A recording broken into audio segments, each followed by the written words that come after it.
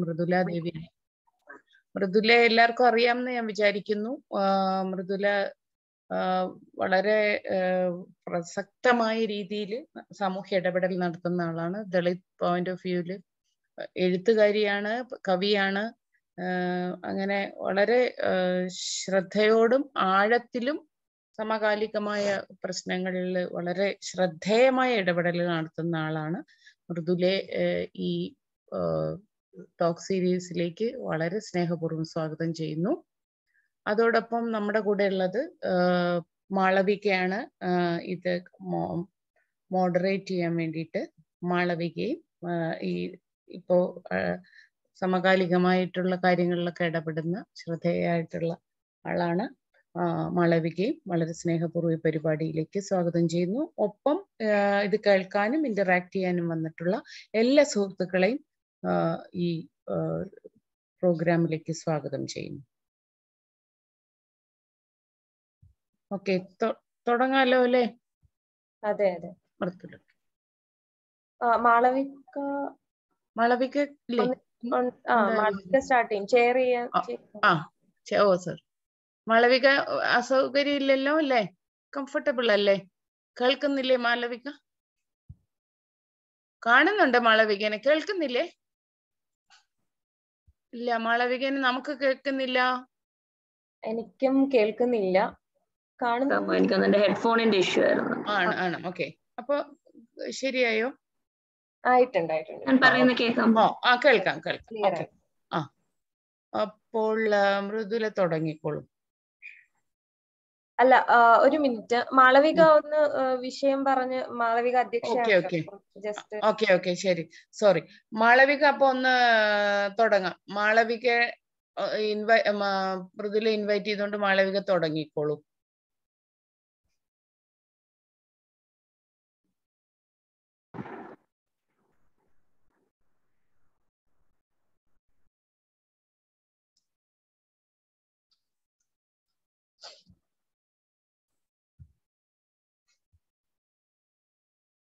മാളവിക പോയോ?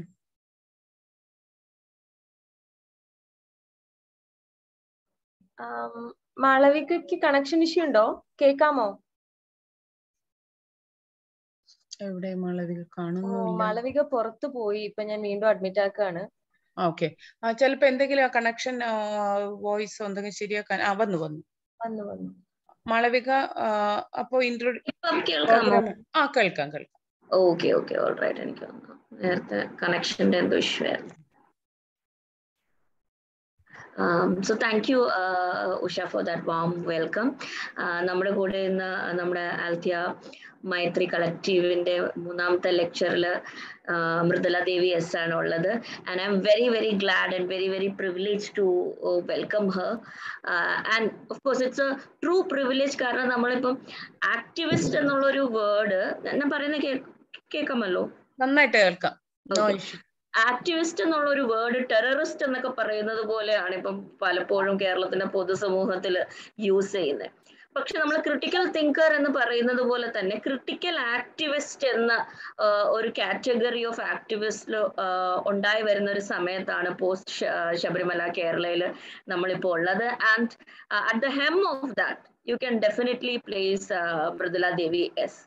Critical theory എന്ന് പറയുന്നത് പോലെ തന്നെ critical activism, where intervening at critically in matters of significance, അത് ജെൻഡറിന്റെ ആണെങ്കിലും കാസ്റ്റിന്റെ ആണെങ്കിലും സോഷ്യൽ സിഗ്നിഫിക്കൻസിന്റെ പൊളിറ്റിക്കൽ സിഗ്നിഫിക്കന്റ് ആയിട്ടുള്ള ഇഷ്യൂസിൽ വളരെ കൃത്യതയോടെ വളരെ ഷാർപ്പായിട്ടും പ്രിസൈസ് ആയിട്ടും ഇന്റർവീൻ ചെയ്യുന്ന ഒരു വ്യക്തിത്വമാണ് നമ്മുടെ കൂടെ ഇന്നുള്ളത്.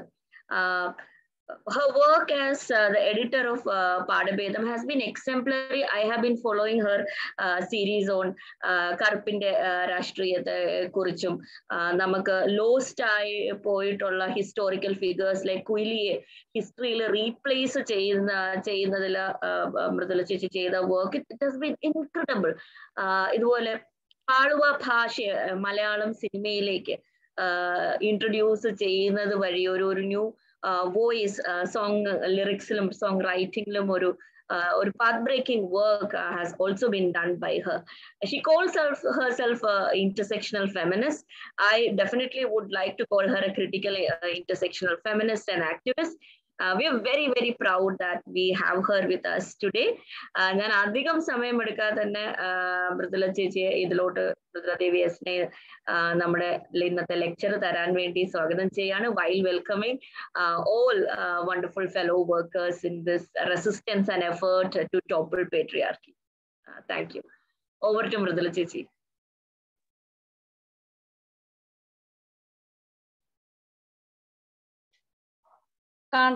കേൾക്കാമോ?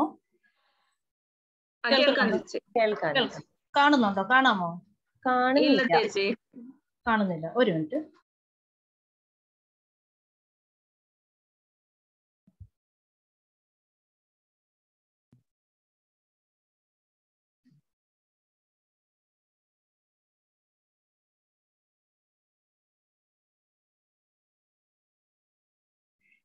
ഇന്നലെ മാവ് പണ്ണി വെച്ചിരിക്കല്ലോ.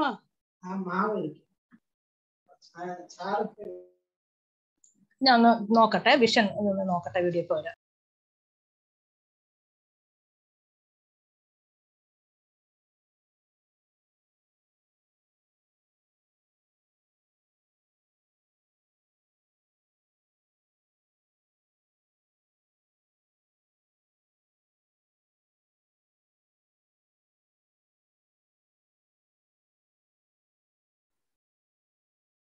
കാണാം ചേച്ചി ഇപ്പം. ഓക്കെ ഓക്കെ, വിഷ്വൽ തുടങ്ങട്ടെ. സ്നേഹവന്ദനം എല്ലാവർക്കും. ഏറ്റവും മനോഹരമായ വാക്കുകൾ കൊണ്ട് എന്നെ ഇവിടെ അവതരിപ്പിച്ച മാളവിക ബെന്നിക്ക്, ആൽത്തിയ സിസ്റ്റർഹുഡ്, മൈത്രി കളക്റ്റീവ് ഭാരവാഹികൾക്ക്, ഒപ്പം എന്നെ കേൾക്കാൻ വന്നിരിക്കുന്ന എല്ലാവർക്കും ഒരിക്കൽ കൂടി സ്നേഹവന്ദനം. നമുക്ക് സ്നേഹത്തെ പറ്റി പറഞ്ഞ് തുടങ്ങാമെന്ന് ഞാൻ കരുതുന്നു. നമ്മൾ ഒരുപാട് പ്രണയങ്ങളെ നമ്മൾ കഥകൾ വഴി, കവിതകൾ വഴി, ചരിത്രങ്ങളിലൊക്കെ പ്രണയം കേട്ടിട്ടുള്ളവരാണ്, ആസ്വദിച്ചിട്ടുണ്ട്, വായിച്ചിട്ടുണ്ട്. ചില പ്രണയങ്ങൾ നമുക്ക് പിരിഞ്ഞ പ്രണയങ്ങൾ സിനിമകളിലൊക്കെ കണ്ടിട്ടുണ്ട്. പിരിഞ്ഞു പോയ പ്രണയങ്ങളെ ഓർത്ത് വേദനിച്ചിട്ടുണ്ട്. കൂടിച്ചേർന്ന പ്രണയങ്ങൾക്ക് വേണ്ടി നമ്മൾ കാത്തിരുന്നിട്ടുണ്ട്, കൈയടിച്ചിട്ടുണ്ട്. അങ്ങനെ ഒരുപാട് ഒത്തിരി ചരിത്രം എടുത്തു നോക്കിയാൽ ദുരന്ത പ്രണയ കഥകളെ, അല്ലെങ്കിൽ ഒന്നിച്ച പ്രണയങ്ങൾ, സ്നേഹമാണ് പ്രണയത്തെക്കാട്ടിൽ എനിക്ക് തോന്നുന്നു കൂടുതൽ ഊഷ്മളതയുള്ള വാക്ക് സ്നേഹം എന്ന് പറയുന്നത് തന്നെയായിരിക്കും. ലൈല മജ്നു, നമ്മുടെ എവിടെയാണെങ്കിൽ രമണനും ചന്ദ്രികയും, ഒരുപാട് പ്രണയങ്ങൾ, സീത, രാമൻ, കൃഷ്ണനും രാധയും, ഏറെ കേട്ട ഒരു കൃഷ്ണഗാഥ തന്നെ ഉണ്ടായിട്ടുണ്ട്. നിരവധി ലളിത ഗാനങ്ങളൊക്കെ ഉണ്ടായിട്ടുണ്ട്. അപ്പം നമ്മളെല്ലാവരും പ്രണയഭരിതരാണ്. ഈ പ്രണയഭരിതമായി തന്നെ നമ്മുടെ ജീവിതം കടന്നു പോകട്ടെ. വലിയൊരു കാൽപ്പനിക ലോകത്തിനകത്ത് റിയാലിറ്റിയോടെ ജീവിക്കുന്ന ജനപഥങ്ങൾ എന്ന നിലയിൽ പ്രണയത്തിന് അതിൻ്റെതായ വായനകളുണ്ട്. അപ്പോൾ ഞാനൊരു 2-3 പ്രണയങ്ങൾ ഒന്ന് പറയാനായിട്ട് ശ്രമിക്കുന്നു. അതില് ഒരു പ്രണയ് അമൃത പ്രണയകഥ. എനിക്ക് തോന്നുന്നു ഞാൻ എന്തെങ്കിലുമൊക്കെ ഒരു പ്രണയ കഥകളുടെ ഒരു സീരീസ് എഴുതുകയാണെങ്കിൽ എൻ്റെ ലൈലയും മജ്നുവും അവരൊക്കെ ആയിരിക്കും, അല്ലെങ്കിൽ എൻ്റെ സീതയും രാമനും അവരൊക്കെ തന്നെ ആയിരിക്കും. അതില് പ്രണയ് 2018 ഡിസംബർ മാസം പ്രഗ്നന്റായ ഭാര്യയുടെ മുമ്പിൽ വെച്ച് 1 കോടി രൂപയുടെ ഒരു കൊട്ടേഷനിൽ കൊലപ്പെട്ടു പോയ ഒരു വ്യക്തിയാണ്. തെലങ്കാന, ആന്ധ്രാപ്രദേശിലെ നോൺ ബ്രാഹ്മിൻ ഡോമിനന്റ് കാസ്റ്റ് ആയ കോമട്ടി വിഭാഗത്തിൽ ഉള്ള അമൃതയെ ഷെഡ്യൂൾഡ് കാസ്റ്റ് ആയ പ്രണയ് വിവാഹം കഴിച്ചതിന്റെ പേരിൽ അവന്റെ ഭാര്യയുടെ കൺമുൻപിൽ ഇട്ടുകൊണ്ടാണ് കുത്തിക്കൊലപ്പെടുത്തിയത്. 1 കോടി രൂപയായിരുന്നു അതിന് അദ്ദേഹത്തിന്റെ ഈ അമൃതയുടെ അച്ഛൻ ചിലവാക്കിയ തുക. ഇത് ശക്തമായ രീതിയിൽ വളരെ സെൻസേഷണലായ ഒരു വാർത്തയായിരുന്നു. അത്യാവശ്യം സാമ്പത്തിക ഭദ്രതയുള്ള, എഡ്യൂക്കേറ്റഡ് ആയിട്ടുള്ള ഒരു കുടുംബത്തിൽ പെട്ട വ്യക്തിയാണ് പ്രണയ് എന്ന് പറയുന്ന ആൾ. പക്ഷെ മരണം സംഭവിച്ചു. ഇത് അവിടുത്തെ ചാനലുകളിലൊക്കെ വളരെ ശക്തമായ വാദപ്രതിവാദങ്ങൾ ഉണ്ടാക്കി. ഏറ്റവും ശക്തമായ ഇതിനകത്ത് ഉയർന്നു വന്ന ഒരു വാദം എന്ന് പറയുന്നത് അമൃതയ്ക്കെതിരെ നേരിട്ട മോബ് ലിഞ്ചിങ് ആയിരുന്നു. അമൃത ഇതിനകം ഒരുപാട് ഫോൾസ് ആയിട്ടുള്ള ഒരുപാട് വാർത്തകൾ അമൃതയെ പറ്റി കടന്നു വന്നു. മരണശേഷം അമൃതയ്ക്കെതിരെ വലിയൊരു സൈബർ അറ്റാക്ക് തന്നെ ഉണ്ടാകുന്നുണ്ട്. അപ്പൊ ഈ അറ്റാക്കില് പ്രധാനമായിട്ടും പറഞ്ഞത് ഉയർത്തിപ്പിടിച്ചത് വളരെ അധാർമിക ജീവിതം നയിച്ച ഒരു പെൺകുട്ടിയായിരുന്നു അമൃത എന്നുള്ളതും, ഒപ്പം മാതാപിതാക്കളോട് വേണ്ടത്ര സഹാനുഭൂതിയോ സ്നേഹമോ ഇല്ലാതെ പെരുമാറി എന്നുള്ളതും അവിടെ സൗത്ത് മുഴുവനും അതിൻ്റെതായ ഒരു ഡിഫിനിഷൻ തന്നെ ഉണ്ടാവുകയാണ് ചെയ്തത്. ഇവിടെയും സ്നേഹമാണ് ഉണ്ടായത്. സ്നേഹത്തെ ആര് ഡിഫൈൻ ചെയ്യുന്നു എന്നുള്ളതാണ്. സ്നേഹം എന്താണ്, സ്നേഹം എങ്ങനെയായിരിക്കണം, എത്തരത്തിലാണ് സ്നേഹത്തിന്മേലുള്ള രക്ഷകർതൃത്വം, സ്നേഹം ഏതൊക്കെ പാത്രങ്ങളിലേക്കാണ് ചെന്ന് വീഴേണ്ടത്, ഇതൊക്കെ തന്നെ ഡിഫൈൻ ചെയ്ത ഒരു സമൂഹം ഉണ്ടായിരുന്നു. ചാനലുകളിൽ വന്നിരുന്ന് വിദ്യാസമ്പന്നരായ ബൗദ്ധികമായി വളരെ ഉയർന്ന നിലയിൽ ചിന്തിക്കുന്ന പല ആളുകളും തന്നെ അവിടെ ചാനലിൽ കടന്നു വന്നിരുന്ന് പാരന്റൽ ലവിനെയാണ് പ്രകീർത്തിച്ചുകൊണ്ടിരുന്നത് ഈ സംഭവം. ഈ സമയത്ത് സോഷ്യൽ മീഡിയയിൽ മരുതി റാവുവിൻ്റെതെന്ന് തോന്നുന്ന, അവരുടെ കുട്ടിയുടെ അച്ഛൻ്റെ എന്ന് തോന്നിക്കുന്ന, എന്നാൽ അതിന് ഇപ്പോഴും ആധികാരികമായ ഒരു റിപ്പോർട്ടൊന്നും പറയാനില്ല, ഒരു വാർത്ത അവിടെ ഒരു ഫേസ്ബുക്ക് പോസ്റ്റ് വരുന്നു. അതിൽ എഴുതിയ വാക്ക് എന്ന് പറഞ്ഞാൽ അത് വായിച്ച് കരയാത്ത മനുഷ്യരില്ലായിരുന്നു എന്നുള്ളതാണ്. അത്രമേൽ അവിടുത്തെ ദലിത് ആദിവാസി വിഭാഗങ്ങൾ അല്ലെങ്കിൽ അതീവ പിന്നോക്ക വിഭാഗങ്ങൾ ഒഴിച്ച് ചില ലൈക്ക് മൈൻഡഡ് ആയിട്ടുള്ള ആളുകൾ ഒഴിച്ച് ബാക്കി എല്ലാവരും കരഞ്ഞുപോയി. കാരണം അദ്ദേഹം എഴുതിയ കുറിപ്പ് തരത്തിലായിരുന്നു ആ FB പോസ്റ്റ്.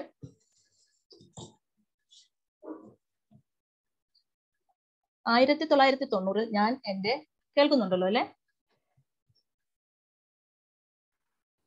ഉണ്ട്, കേൾക്കാം. 1990 ഞാൻ ഒരു പെൺകുഞ്ഞിന്റെ ജനനം ആഘോഷിച്ചു. അന്ന് എല്ലാ പെൺകുട്ടികളെയും അവരുടെ മാതാവ് ഭ്രൂണത്തിൽ വെച്ച് തന്നെ നശിപ്പിക്കുന്ന ഒരു കാലഘട്ടമായിരുന്നു. ആ കാലഘട്ടത്തിൽ ഞാൻ ഒരു പെൺകുഞ്ഞിന്റെ ജനനം ആഘോഷിച്ചു. ഒരു മോശമായ ഒരു അവസ്ഥയിൽ, ഒരു വിവാഹത്തിന് മുൻപുള്ള ഒരു ലൈംഗിക ബന്ധത്തിനകത്ത് ഒരു മകളെ കണ്ടാൽ പിതാവ് പിന്നെ എന്താണ് ചെയ്യേണ്ടത് എന്ന ഒരു നീതിയുടെ ചോദ്യം അതിൽ കൂടി പരോക്ഷമായി അവതരിപ്പിച്ചുകൊണ്ട് വന്ന ഒരു ഫേസ്ബുക്ക് പോസ്റ്റ് ആയിരുന്നു. ഈ ഫേസ്ബുക്ക് പോസ്റ്റ് വളരെ വൈറലാവുകയും അച്ഛൻ്റെ കുടുംബത്തിനും വേണ്ടിയിട്ടുള്ള ഒരു വാഴ്ത്തിപ്പാടലുകൾ ഉണ്ടായി. ഒരു ഓണർ കില്ലിങ്ങിനെ വളരെ കൃത്യമായ രീതിയിൽ നീറ്റാക്കി ജസ്റ്റിഫൈ ചെയ്തു. സോ ഒരു ജസ്റ്റിഫൈ വയലൻസ് എന്നുള്ളത് അവിടെ നടത്തുവാൻ വേണ്ടി ഉപയോഗിച്ചത് പാരന്റൽ ലവ് എന്ന ഒരു ടൂളായിരുന്നു. വേറൊരു പ്രണയ അവസ്ഥയിലൂടെ കടന്നു പോകുന്നു. ഇത് നമ്മുടെ ഇനിയുള്ള പ്രണയ കഥകൾ ഞാൻ എൻ്റെ കേരളത്തിന്റെ പ്രണയ കഥകളിലേക്ക് വരാം. കേരളത്തിൽ ആദ്യമായി റിപ്പോർട്ട് ചെയ്യപ്പെട്ട എന്ന് പറയുമ്പോൾ അതിന് ഏറെ അർത്ഥതലങ്ങളുണ്ട്. അതിന് മുൻപുള്ള റിപ്പോർട്ട് ചെയ്യപ്പെടാതെ പോയ നിരവധി മറ്റ് വാർത്തകളുണ്ട്. ഇവിടെ റിപ്പോർട്ട് ചെയ്യപ്പെട്ട ആദ്യത്തെ ഓണർ കില്ലിംഗ് അല്ലെങ്കിൽ ദുരഭിമാന കൊല എന്ന് പറയുന്നത് കോട്ടയം ജില്ലയിൽ, എൻ്റെ തന്നെ സ്വന്തം ജില്ലയിൽ, ഞാൻ താമസിക്കുന്ന കോട്ടയം ജില്ലയിൽ നടന്ന കെവിൻ മദർ ആയിരുന്നു. കെവിന്റെ പ്രണയിനിയെ ഒരു വിവാഹത്തിലേക്ക് എത്തുന്നതിന് മുൻപ് തന്നെ ബന്ധം നീനുവിന്റെ കാമുകൻ, പലരും തെറ്റിദ്ധരിക്കുന്നുണ്ട് കെവിനെ നീനു വിവാഹം കഴിച്ചിരുന്നു എന്ന്. പക്ഷെ വിവാഹത്തിലേക്ക് എത്തുന്നതിന് മുൻപ് രജിസ്ട്രേഷന്റെ തുടർ നടപടികളിൽ കൂടെ കടന്നു പോവുകയായിരുന്നു. ഈ സമയത്താണ് കെവിൻ കൊല്ലപ്പെടുന്നത് എന്ന് പറയുമ്പോൾ രണ്ടുപേരും ക്രിസ്ത്യൻ വിഭാഗത്തിൽ നിന്നുള്ള ആളുകളായിരുന്നു. എന്നാൽ കെവിൻ ദലിത് ക്രൈസ്തവനായ വ്യക്തിയായിരുന്നു. പെൺകുട്ടി OBC ക്രിസ്ത്യൻ വിഭാഗത്തിലായിരുന്നു എന്നുള്ള ആളായിരുന്നു. കെവിന്റെ മരണം എന്ന് പറയുമ്പോൾ കെവിന്റെ മരണത്തിന് കാരണക്കാരായത് യഥാർത്ഥത്തിൽ ഈ പെൺകുട്ടിയുടെ വീട്ടുകാരായിരുന്നു. ആ വീട്ടുകാരെ പറ്റി പറയുകയാണെങ്കിൽ നമ്മൾ നമ്മുടെ പാഠപുസ്തകത്തിൽ വായിക്കുന്ന ഒരു കണക്ക് പുസ്തകത്തിലൊക്കെ ഉണ്ടല്ലോ, രാമൻ അൻവറിനും അൻവർ വർഗീസിനും കൊടുത്ത മിഠായിയുടെ കണക്കുകൾ, അത്തരത്തിലുള്ള ഒരു കൃത്യ സമവാക്യം രൂപീകരിക്കാൻ പറ്റുന്ന തരത്തിലുള്ള ഒരു കുടുംബമായിരുന്നു. കാരണം കെവിന്റെ അമ്മ മുസ്ലിം വിഭാഗത്തിൽ നിന്നുള്ളത്, അച്ഛൻ ക്രിസ്ത്യൻ ആയിരുന്നു, ബ്രദർ കല്യാണം കഴിച്ചത് ഹിന്ദു പെൺകുട്ടിയായിരുന്നു. അവിടെ കൊണ്ട് അവിടുത്തെ മതേതരത്വം തീരുക. പക്ഷെ അവിടെ നിന്ന് താഴ്ന്നുകൊണ്ട് ദലിത് ക്രൈസ്തവ വിഭാഗത്തിൽ നിന്നുള്ള ഒരു വ്യക്തിയെ സ്വന്തം മകൾ പ്രണയിച്ചപ്പോഴാണ് അവിടെ ഒരു ഓണർ കില്ലിങ് ഉയർന്നു വരുന്നത്. അപ്പൊ ഇവിടെ ഒരേ വിശ്വാസത്തിനകത്ത്, ഒരേ വിശുദ്ധ ഗ്രന്ഥത്തിൽ, ഒരേ വിശുദ്ധ ദൈവത്തെ സ്നേഹിക്കുമ്പോൾ പോലും, വിശ്വസിക്കുമ്പോൾ പോലും ദലിത് ആയ ഒരു വ്യക്തിയിൽ പ്രണയം കടന്നു ചെന്നപ്പോൾ കെവിൻ എന്ന് പറയുന്ന പുരുഷൻ മരണത്തിന് വിധേയനാകേണ്ടി വന്നു. അത് കണ്ണു ചൂഴ്ന്നെടുത്ത്, നഖം പിഴുതെടുത്ത് വളരെ ബ്രൂട്ടലായിട്ടായിരുന്നു മർഡർ നടന്നത്. അതിന് സ്റ്റേറ്റിന്റെ സംവിധാനങ്ങൾ, പോലീസ് അടക്കമുള്ള സംവിധാനങ്ങൾ ഉപയോഗിച്ചുകൊണ്ട് നടത്തിയ ഒരു കൊലയായിരുന്നു. അക്ഷരനഗരി എന്നറിയപ്പെടുന്ന കോട്ടയം ജില്ലയിൽ നടന്നത്. ഇതിന്റെ ഞടുക്കത്തിൽ നിന്ന് നമ്മൾ മാറുന്നതിന് മുൻപ് തന്നെ നടന്ന മരണമാണ് അരീക്കോട് ആതിര എന്ന പെൺകുട്ടി പട്ടാളക്കാരനായ ദലിത് ആയ യുവാവിനെ പ്രണയിച്ചു. ഏറെ എതിർപ്പുകൾക്ക് ശേഷം ആ വിവാഹം നടത്തി കൊടുക്കാമെന്ന് പറഞ്ഞു. വിവാഹത്തിന്റെ തലേ രാത്രി യുവാവ് വിവാഹത്തിന് വേണ്ടി നാട്ടിലേക്ക് എത്തുന്നു. അന്ന് അച്ഛനും മകളും തമ്മിൽ പരസ്പരം വഴക്കുണ്ടാകുന്നു. അച്ഛൻ അവിടെ നിന്ന് അച്ഛന്റെ ദേഷ്യത്തിൽ നിന്നും രക്ഷപ്പെടുവാൻ വേണ്ടി ഇറങ്ങിക്കൂടി ആതിര അച്ഛന്റെ കയ്യില് കത്തികൊണ്ട് തന്നെ കുത്തേറ്റ് മരിച്ചു. പിന്നീട് തെളിവില്ലാത്തതിന്റെ പേരിൽ അദ്ദേഹം പുറത്താവും, അദ്ദേഹം രക്ഷപ്പെടുകയും ചെയ്തു. അപ്പം ഇവിടെയും പാരന്റൽ ലവ് ഒരു വലിയ വിഷയമായിട്ട് വരുന്നുണ്ട്. മറ്റൊന്ന് തേങ്കുറിശ്ശിയിലെ മരണം നടക്കുന്നത്. ഇത് നേരത്തെ ഞാൻ പറഞ്ഞത്, ഏറ്റവും ആദ്യം പറഞ്ഞതുമൊക്കെ ഞാനൊരു ഇതായിട്ടാണ് പറഞ്ഞത്. ആതിര അമൃത പ്രണയ വിവാഹം എന്ന് പറയുന്ന ഒരു നോൺ ബ്രാഹ്മിൻ കുടുംബത്തിലെ എന്നാൽ ഹയർ കാസ്റ്റിൽപ്പെട്ട ഒരു പെൺകുട്ടിയായ അമൃതയും പ്രണയ് എന്ന ദലിത് വിഭാഗം തമ്മിലുള്ളതായിരുന്നു. രണ്ടാമത്തെ കെവിൻ്റേത് OBC വിഭാഗത്തിലുള്ള പെൺകുട്ടിയും OEC, അതായത് പരിവർത്തിത ക്രൈസ്തവർ ദലിത് ക്രിസ്ത്യാനിയിൽ നിന്നുള്ള യുവാവുമായിട്ടായിരുന്നു വിവാഹം, സ്നേഹം. ഇനി തേങ്കുറിശ്ശി അരീക്കോട് വന്നത് OBCയും SC വിഭാഗക്കാരും തമ്മിലുള്ള, അതായത് അരീക്കോട് ആതിരയുടെ കേസ് വന്നത്. ഇപ്പോ തേങ്കുറിശ്ശിയിലെ വരുമ്പോൾ രണ്ടും OBC വിഭാഗക്കാർ തന്നെയായിരുന്നു. OBC അതായത് OBC ലാൻഡ് ലോഡ് വിഭാഗത്തിലുള്ള പെൺകുട്ടിയെ OBC ലാൻഡ് ലെസ് വിഭാഗത്തിലുള്ള അനീഷിനെ പ്രണയിച്ചു. അതിനു മുൻപ് തന്നെ 3 മാസത്തിനുള്ളിൽ കൊലപ്പെടുത്തും എന്നുള്ള ഒരു ശാസനം തന്നെ ഈ പെൺകുട്ടിയുടെ അമ്മാവിന്റെ ഭാഗത്തു നിന്ന് ഉണ്ടാകുന്നുണ്ട്. അത് പോലീസ് സ്റ്റേഷനിൽ അറിയിക്കുന്നുണ്ട്.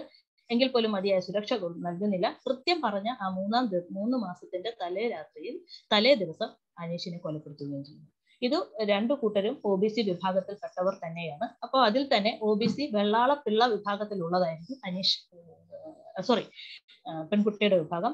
അവര് പൂണൂൽ വരെ ധരിച്ച് നടക്കുന്ന, ഏറെ സ്വത്ത് ഒക്കെ ഉള്ള ഒരു വിഭാഗത്തിലുള്ള ആളുകൾ. പലതരത്തിലും അവര് അംഗസംഖ്യ കുറവാണ്, സമ്പത്തുണ്ട്, അത്യാവശ്യം ഭൂസ്വത്ത് ഉള്ളത് കൊണ്ടും വിഭവങ്ങൾ ഉള്ളത് കൊണ്ടും ഒരുവിധം നന്നായി ജീവിക്കുന്നു. അതിനു മുൻപ് നേരത്തെ അവർ ജനറൽ കാറ്റഗറിയിൽപ്പെട്ടവരായിരുന്നു. ജനറൽ കാറ്റഗറിയിൽപ്പെട്ട ആ വിഭാഗക്കാർ അവിടെ നിന്നും പിന്നീട് പലതരത്തിലുള്ള ഭരണപരമായ പല അഡ്മിനിസ്ട്രേഷനെ ധരിപ്പിക്കുന്നു, ഞങ്ങൾ സാമുദായികമായി പിന്നോക്കാവസ്ഥയിലാണ്, ന്യൂനപക്ഷ സമൂഹങ്ങളാണ് എന്നൊക്കെ ധരിപ്പിക്കുന്നതിന്റെ പേരിലാണ് ചില ആളുകൾ ഇപ്പോഴും പലപ്പോഴും ഈ SC ലിസ്റ്റിലും OBC ലിസ്റ്റിലും OBC ലിസ്റ്റിലൊക്കെ കയറിപ്പെട്ടുന്നവരുണ്ട്. അതിന് മതിയായ കാരണങ്ങളുണ്ട്. ചിലപ്പോഴെങ്കിലും ഒക്കെ മതിയായ കാരണങ്ങളില്ലാതെ ഈ ലാൻഡ് ലോഡ് വിഭാഗത്തിൽ നിന്നുള്ളവർ കടന്നു വരാറുണ്ട്. അപ്പോൾ അവരുടെ ഉള്ളിൽ സൂക്ഷിക്കുന്ന ഈ ബ്രാഹ്മണ്യം എന്ന് പറയുന്ന സംഭവം അഴിച്ചു കളയുന്നില്ല. കാരണം ഒരു പൂണൂലൊക്കെ ധരിച്ച് നടക്കുന്ന വിഭാഗക്കാർ തന്നെയാണ് അവര് ഈ ജനറൽ കാറ്റഗറിയിൽ നിന്നും ഈ OBC എന്ന് പറയുന്ന ലെവലിലേക്ക് താഴ്ന്നിറങ്ങി എന്ന ഒരു ഗ്രേഡിലേക്ക് വരുന്നു. അവർക്ക് ആനുകൂല്യം അവിടെ ലഭ്യമാകുന്നുണ്ട്. പക്ഷെ അവരുടെ ഉള്ളിലെ ആ ചിന്താഗതി എന്ന് പറയുന്നത് അപ്പോൾ മാറുന്നില്ല. അങ്ങനെയാണ് കടന്നു വന്നത്. മറിച്ച് ഈ യുവാവ് അനീഷ് എന്ന് പറയുന്ന യുവാവ് തമിഴ് ബ്ലാക്ക് സ്മിത്ത് പാരമ്പര്യത്തിൽ പെട്ട വിഭാഗത്തിലുള്ളതായിരുന്നു. അപ്പൊ അവരെ സംബന്ധിച്ചിടത്തോളം ആ ഒരു സമൂഹം എന്ന് പറയുന്നത് അസംഘടിത സമൂഹങ്ങളാണ്. അവർക്ക് വോട്ട് ഇലക്ഷനിൽ ഡിസൈഡ് ചെയ്യാൻ പറ്റില്ല. സ്റ്റേറ്റിന്റെ സ്വത്തിന്മേൽ നിർണയം നടത്തുവാനുള്ള സ്റ്റാമിന ഉള്ള സമൂഹങ്ങളല്ല. അത്തരത്തിലൊക്കെ പലതരത്തിലുള്ള ഇത് വരുന്നു. അപ്പോൾ ഈ OBC വിഭാഗക്കാർക്കിടയിൽ തന്നെ ഉണ്ടായ ഒരു ക്ലാഷിലാണ് അനീഷുമായിട്ടുള്ളൊരു വിവാഹം വേണ്ടത്. ഓക്കെ, ഇപ്പം ഇനി എങ്ങനെ ഞാൻ പറയാൻ പോവുകയാണെങ്കിൽ, ഞാൻ ഇന്നിപ്പോ പ്രണയം മാത്രമാണ് എടുത്തത്. ഇങ്ങനെ പറയാൻ പോവുകയാണെങ്കിൽ ഒരുപാട് ഇതുണ്ട്. അപ്പം ഞാൻ പറഞ്ഞു വന്നത്, നമ്മൾ ഓരോ പ്രണയത്തെയും നമ്മൾ ഉദാത്തവൽക്കരിക്കുന്നുണ്ട്. ഈ ഉദാത്തവൽക്കരിക്കുക എന്ന് പറയുമ്പോൾ ഇവിടെ ഈ ഒരു വലിയൊരു ക്രൈമിനെ ഉദാത്തവൽക്കരിച്ചത് പ്രധാനമായും പാരന്റൽ ലവ് കൊണ്ടാണ്. ഒരു പെൺകുട്ടിയുടെ ഉത്തരവാദിത്തമാണ് അവരുടെ മാതാപിതാക്കളോട് കടപ്പെട്ടിരിക്കുക, സമൂഹത്തിന്റെ അന്തസ്സും ആഭിജാത്യവും സൂക്ഷിക്കുക, അതുവഴി വംശത്തെ പോഷിപ്പിച്ച ഉന്നത കുലജാതി സമൂഹങ്ങളെ സൃഷ്ടിക്കുക എന്നുള്ളിടത്താണ് സവർണ മസ്കുലിനിറ്റി എത്തരത്തിലാണ് പ്രവർത്തിക്കുക എന്നുള്ളത് നാം വായിക്കേണ്ടത്. ഇനി സവർണ മസ്കുലിനിറ്റി എന്ന് പറഞ്ഞാൽ സവർണ പുരുഷ അധികാരങ്ങൾ എന്ന് പറയുന്നത് നമുക്ക് ഡിഫൈൻ ചെയ്യുവാൻ ബുദ്ധിമുട്ടുള്ള ഒരു കാര്യമാണ്. അപ്പൊ നമുക്ക് മഴ ഉണ്ടാകുന്നത് എങ്ങനെയെന്ന് ഡിഫൈൻ ചെയ്യാൻ പറ്റും. മഴ എത്തരത്തില് മഴ എന്താണ്, മഴ എങ്ങനെയാണ്, അല്ലെങ്കിൽ ന്യൂട്ടന്റെ ഒന്നാം ചലന നിയമം നമുക്ക് ഡിഫൈൻ ചെയ്യാൻ പറ്റും. ഈ പറഞ്ഞ സംഭവത്തെ, സവർണ മസ്കുലിനിറ്റി എന്ന് പറയുന്ന സംഭവത്തെ നമുക്ക് ഡിഫൈൻ ചെയ്യുവാൻ പറ്റില്ല. അത് എപ്പോഴും എവിടെയാണ് എപ്പോഴാണ് നമ്മുടെ കൂടെ തന്നെ അത് ഉണ്ട്, എല്ലായിടത്തും ഉണ്ട്. അത് സർവ്വവ്യാപിയാണ്. അത് ചില സമയങ്ങളിൽ വളരെ ശാന്തമായി പോകുന്നു, ചില സമയങ്ങളിൽ അത് ഭയങ്കരമായ ആകാരം പൂണ്ടുവരുന്നു. അത് എപ്പോഴും എപ്പോ വേണമെങ്കിലും ആര് വേണമെങ്കിലും നമുക്കെതിരെ ഇത് പ്രയോഗിക്കാവുന്നതുമാണ്. കാരണം നമ്മുടെ തോളിൽ കൈയിട്ട് നടക്കുന്ന, നമുക്ക് എപ്പോഴും ഒരു കൈസഹായത്തിന് ഉണ്ടാകും എന്ന് പറയുന്ന ഒരു വ്യക്തി ചിലപ്പോൾ ജാതിയുടെയും മതത്തിന്റെയും വംശത്തിന്റെയും വർഗത്തിന്റെയും ഒക്കെ പേരില്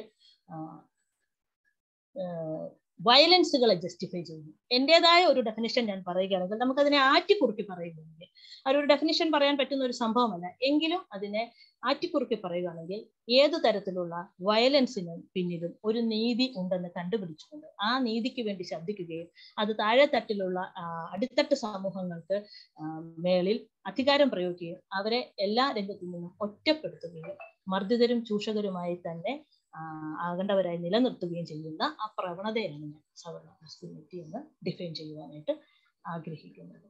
ഇത് മൂന്നാം ലോക രാജ്യങ്ങളിലൊക്കെയും നമ്മൾ പലപ്പോഴും കണ്ടു കഴിഞ്ഞിട്ടുള്ള ഒരു സംഭവമാണ്. എല്ലാ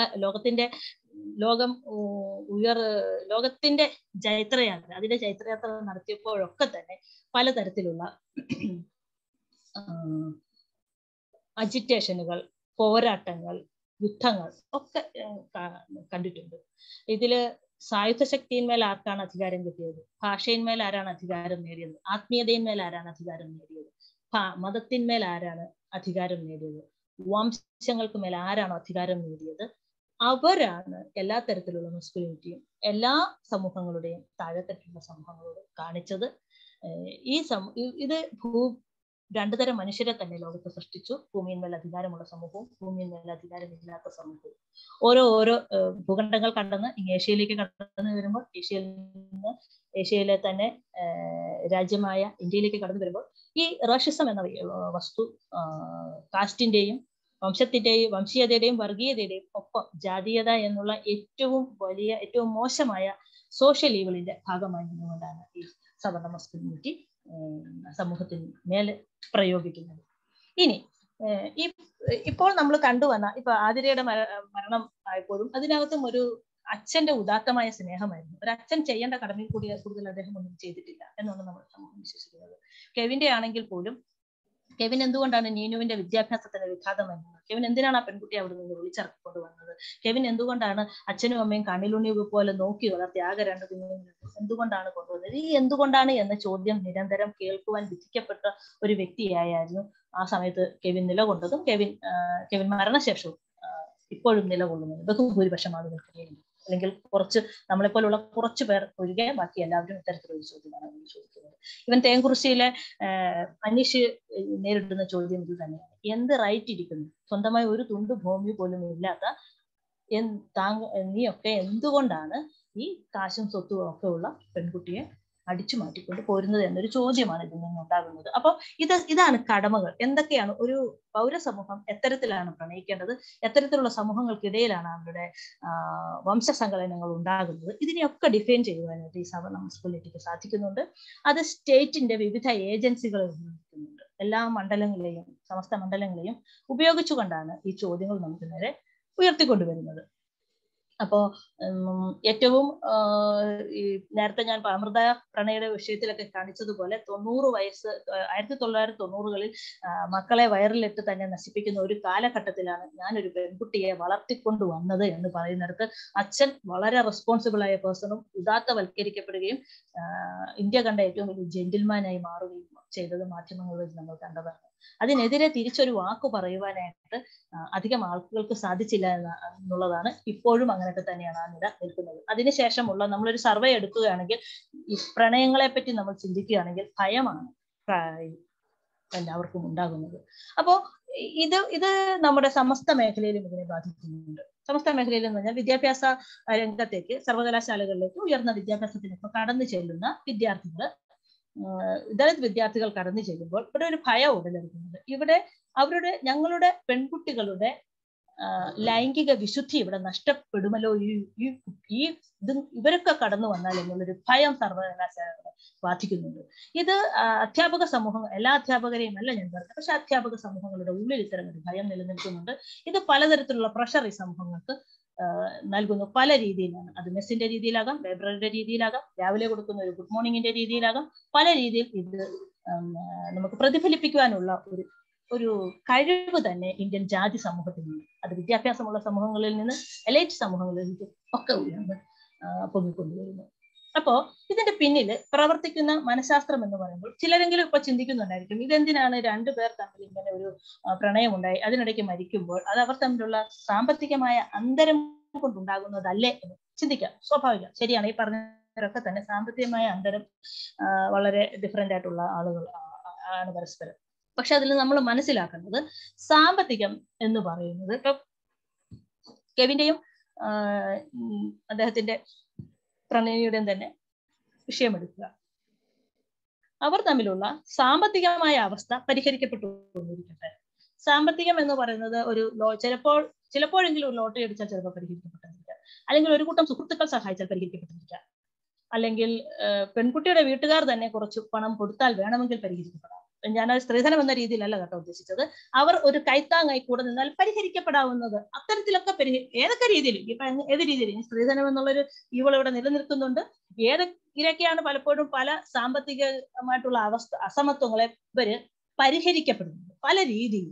അപ്പൊ ഏതൊക്കെ രീതിയിൽ പരിഹരിക്കപ്പെട്ടാലും യാതൊരു തരത്തിലും നമുക്ക് കോംപ്രമൈസ്, ഇന്ത്യൻ ജാതി സമൂഹത്തിന് കോംപ്രമൈസ് ചെയ്യപ്പെടുവാൻ സാധിക്കാത്ത ഒരു സംഭവമാണ് ഒരു പെൺകുട്ടിയുടെ വയറ്റിലേക്ക് ഒരു താഴെത്തട്ടുകാരന്റെ ഭ്രൂണം എത്തുന്നതും അത് വളർന്ന് വികാസം പ്രാപിക്കുന്നതും അത് പിന്നീട് ഈ സമൂഹത്തിൽ കൂടെ രണ്ട് കാലിൽ നടക്കുന്നതും തല ഉയർത്തിപ്പിടിച്ച് നിൽക്കുന്നതും സംസാരിക്കുന്നതും ചിന്തിക്കുവാൻ പോലും പറ്റില്ല. അവിടെ ഉന്മൂലനം എന്ന ഒരു ഡെഫിനിഷൻ മാത്രം ഉണ്ടാകുന്നത്. ഇവിടെയാണ് സവർണ മസ്കുലിനിറ്റി അതിന്റെ ഏറ്റവും ശക്തമായ ഇടപെടലുകൾ നടത്തുന്നത്.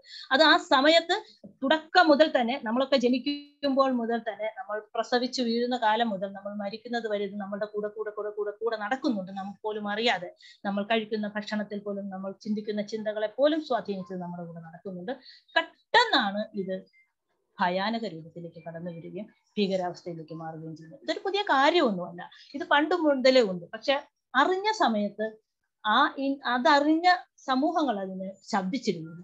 എന്നാൽ പുതിയ കാലഘട്ടത്തിൽ ഇതനുഭവിച്ച സമൂഹങ്ങൾ തന്നെ ഉയർന്നു വന്നുകൊണ്ട് ഇതാണ് ഞങ്ങൾക്ക് സംഭവിച്ചത് എന്നുള്ളത് പറഞ്ഞു തുടങ്ങിയപ്പോൾ, ഏറെ തവണ പറഞ്ഞപ്പോൾ, ഇത് വലിയ ശബ്ദമായപ്പോൾ പൊതുസമൂഹത്തിന് ഏറ്റെടുക്കാൻ വയ്യാതായപ്പോൾ ഒരവസ്ഥ വരെ ഉണ്ടാവുകയും ചെയ്തു. അങ്ങനെയാണ് ഇതൊക്കെ ഇപ്പോൾ കൂടുതലായിട്ട് വന്നത്. അതുകൊണ്ട് തന്നെയാണ് ഞാൻ പലതും റിപ്പോർട്ട് ചെയ്യപ്പെട്ട എന്നുള്ളത് പറയുന്നത്. പലപ്പോഴും ഇപ്പൊ ഈ പറഞ്ഞ 3 കേസുകളും ഏകദേശം 2018, 19, 20, 21 കാലഘട്ടങ്ങളിൽ നടന്നതാണ്.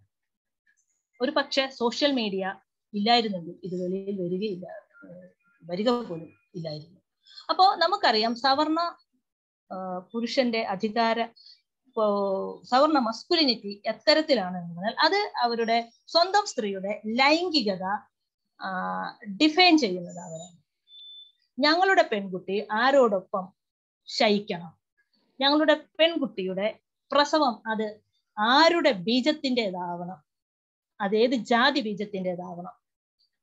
ഒരു അണ്ഡബീജ സംയോജനം എന്ന് പറയുന്നത് വളരെ കൃത്യമായി കണക്കുകൂട്ടി ഉണ്ടാക്കിയെടുക്കേണ്ട ഒന്നാണെന്ന് തന്നെ തീരുമാനിച്ചു വെക്കുന്നുണ്ട്.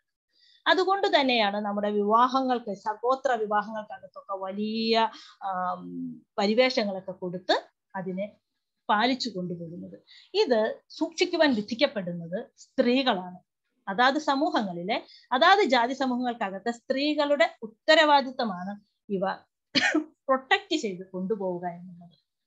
അതിൽ നിന്ന് വഴിമാറി പെൺകുട്ടി ഒരു പ്രണയത്തിലേക്ക് പോവുകയാണെങ്കിൽ, ഏകദേശം ഒരേ സ്റ്റാറ്റസിലൊക്കെ ഉള്ള സമൂഹങ്ങൾക്കിടയിലാണെങ്കിൽ, പ്രബല ജാതി സമൂഹങ്ങൾ, സ്ഥാപനവൽക്കരിക്കപ്പെട്ട ജാതി സമൂഹങ്ങളാണെങ്കിൽ അതിനെ ഒരു സെക്യുലർ മൈൻഡ് ആയി കൊണ്ട് നടക്കുവാനുള്ള ഒരു സ്വഭാവ വിശേഷം കൂടി സവർണ്ണ മസ്കുലിനിറ്റിക്കുണ്ട്.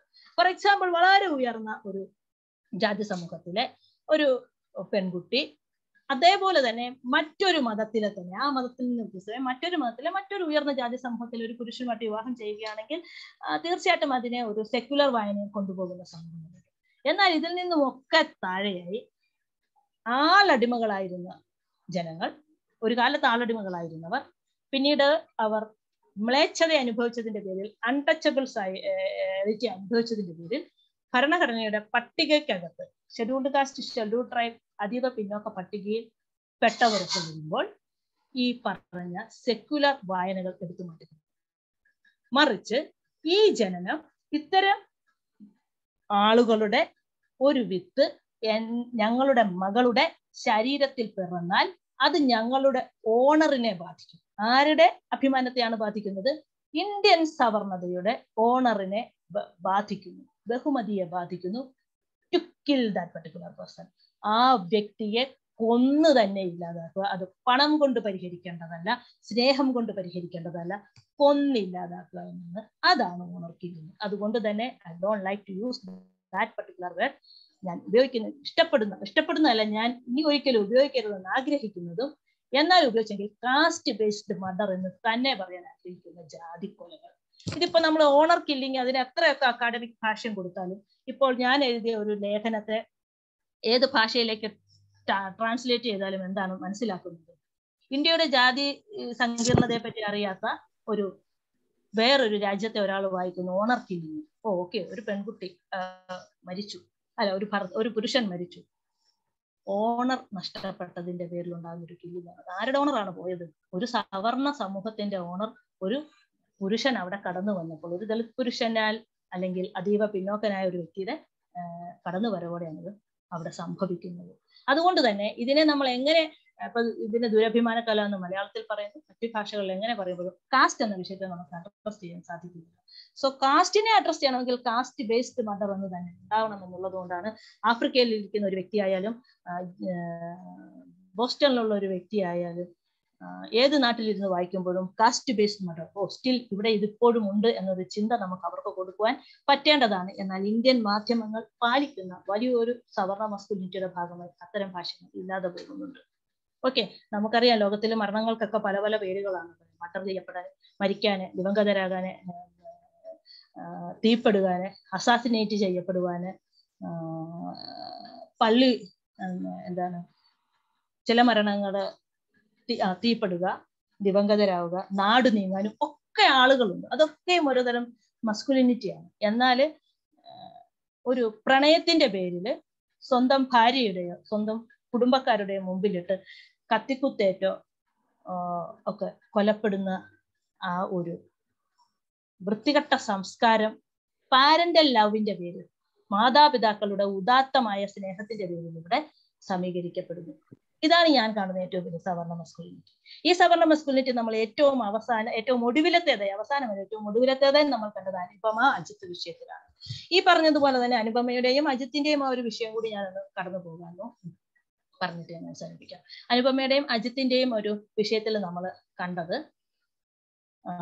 അനുപമ ഒരു OBC വിഭാഗത്തിൽപ്പെട്ട ഒരു പെൺകുട്ടിയാണ്. വളരെ ശക്തമായ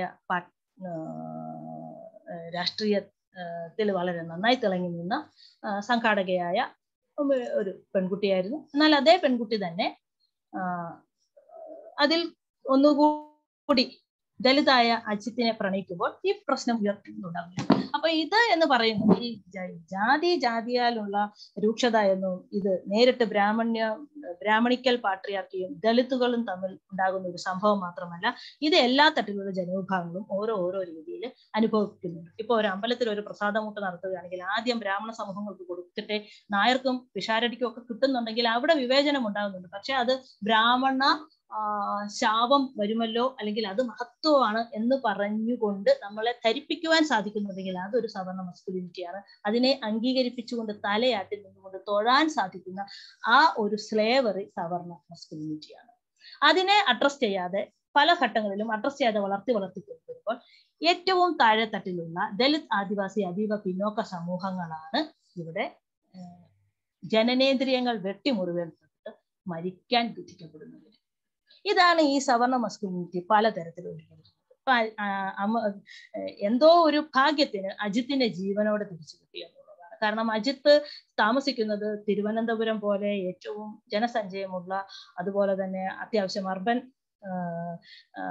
ഏരിയയിൽ, നേരത്തെ പറഞ്ഞതൊക്കെയും കോട്ടയം ജില്ലയിൽ കെവിനും അതുപോലെ തന്നെയായിരുന്നു. അപ്പൊ അർബൻ ഏരിയയിൽ തന്നെയാണ്. എങ്കിൽ പോലും അതാണ് ഞാൻ പറയുന്നത്, അർബൻ ഏരിയയിലേക്ക് പ്രവേശിക്കാൻ സവർണ മസ്കുലിനിറ്റിക്ക് വേറൊരു രീതിയാണ്.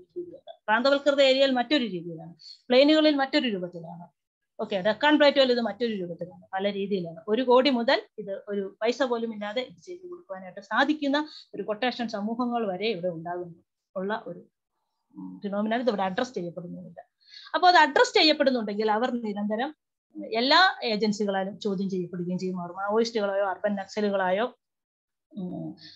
മുദ്ര കുത്തപ്പെടുകയും ചെയ്യുന്നു. അപ്പൊ ഈ അജിത്തിന്റെ അനുപമ എന്ന് പറയുന്ന പെൺകുട്ടിക്ക് അവരുടെ പ്രണയം ആരോടാകണമെന്നുള്ളത്, അതിന് അജിത്തിന് നേരത്തെ ഉണ്ടായിരുന്ന പ്രണയം ഒരു വിവാഹ ബന്ധം, അതിനെ വെച്ചുകൊണ്ട് തന്നെ പലതരത്തിലുള്ള ടോർച്ചറിൽ ഈ 2 വ്യക്തികളും അനുഭവിക്കേണ്ടി വന്നു.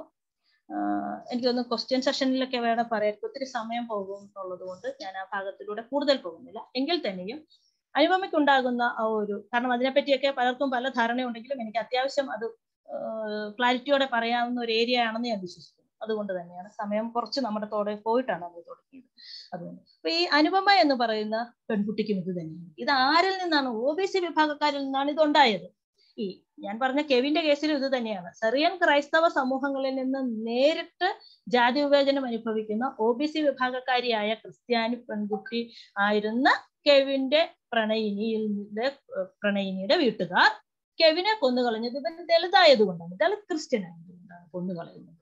ഇത് തന്നെയാണ് OBC എന്ന് പറയുന്ന വിവേചനം അനുഭവിക്കുന്ന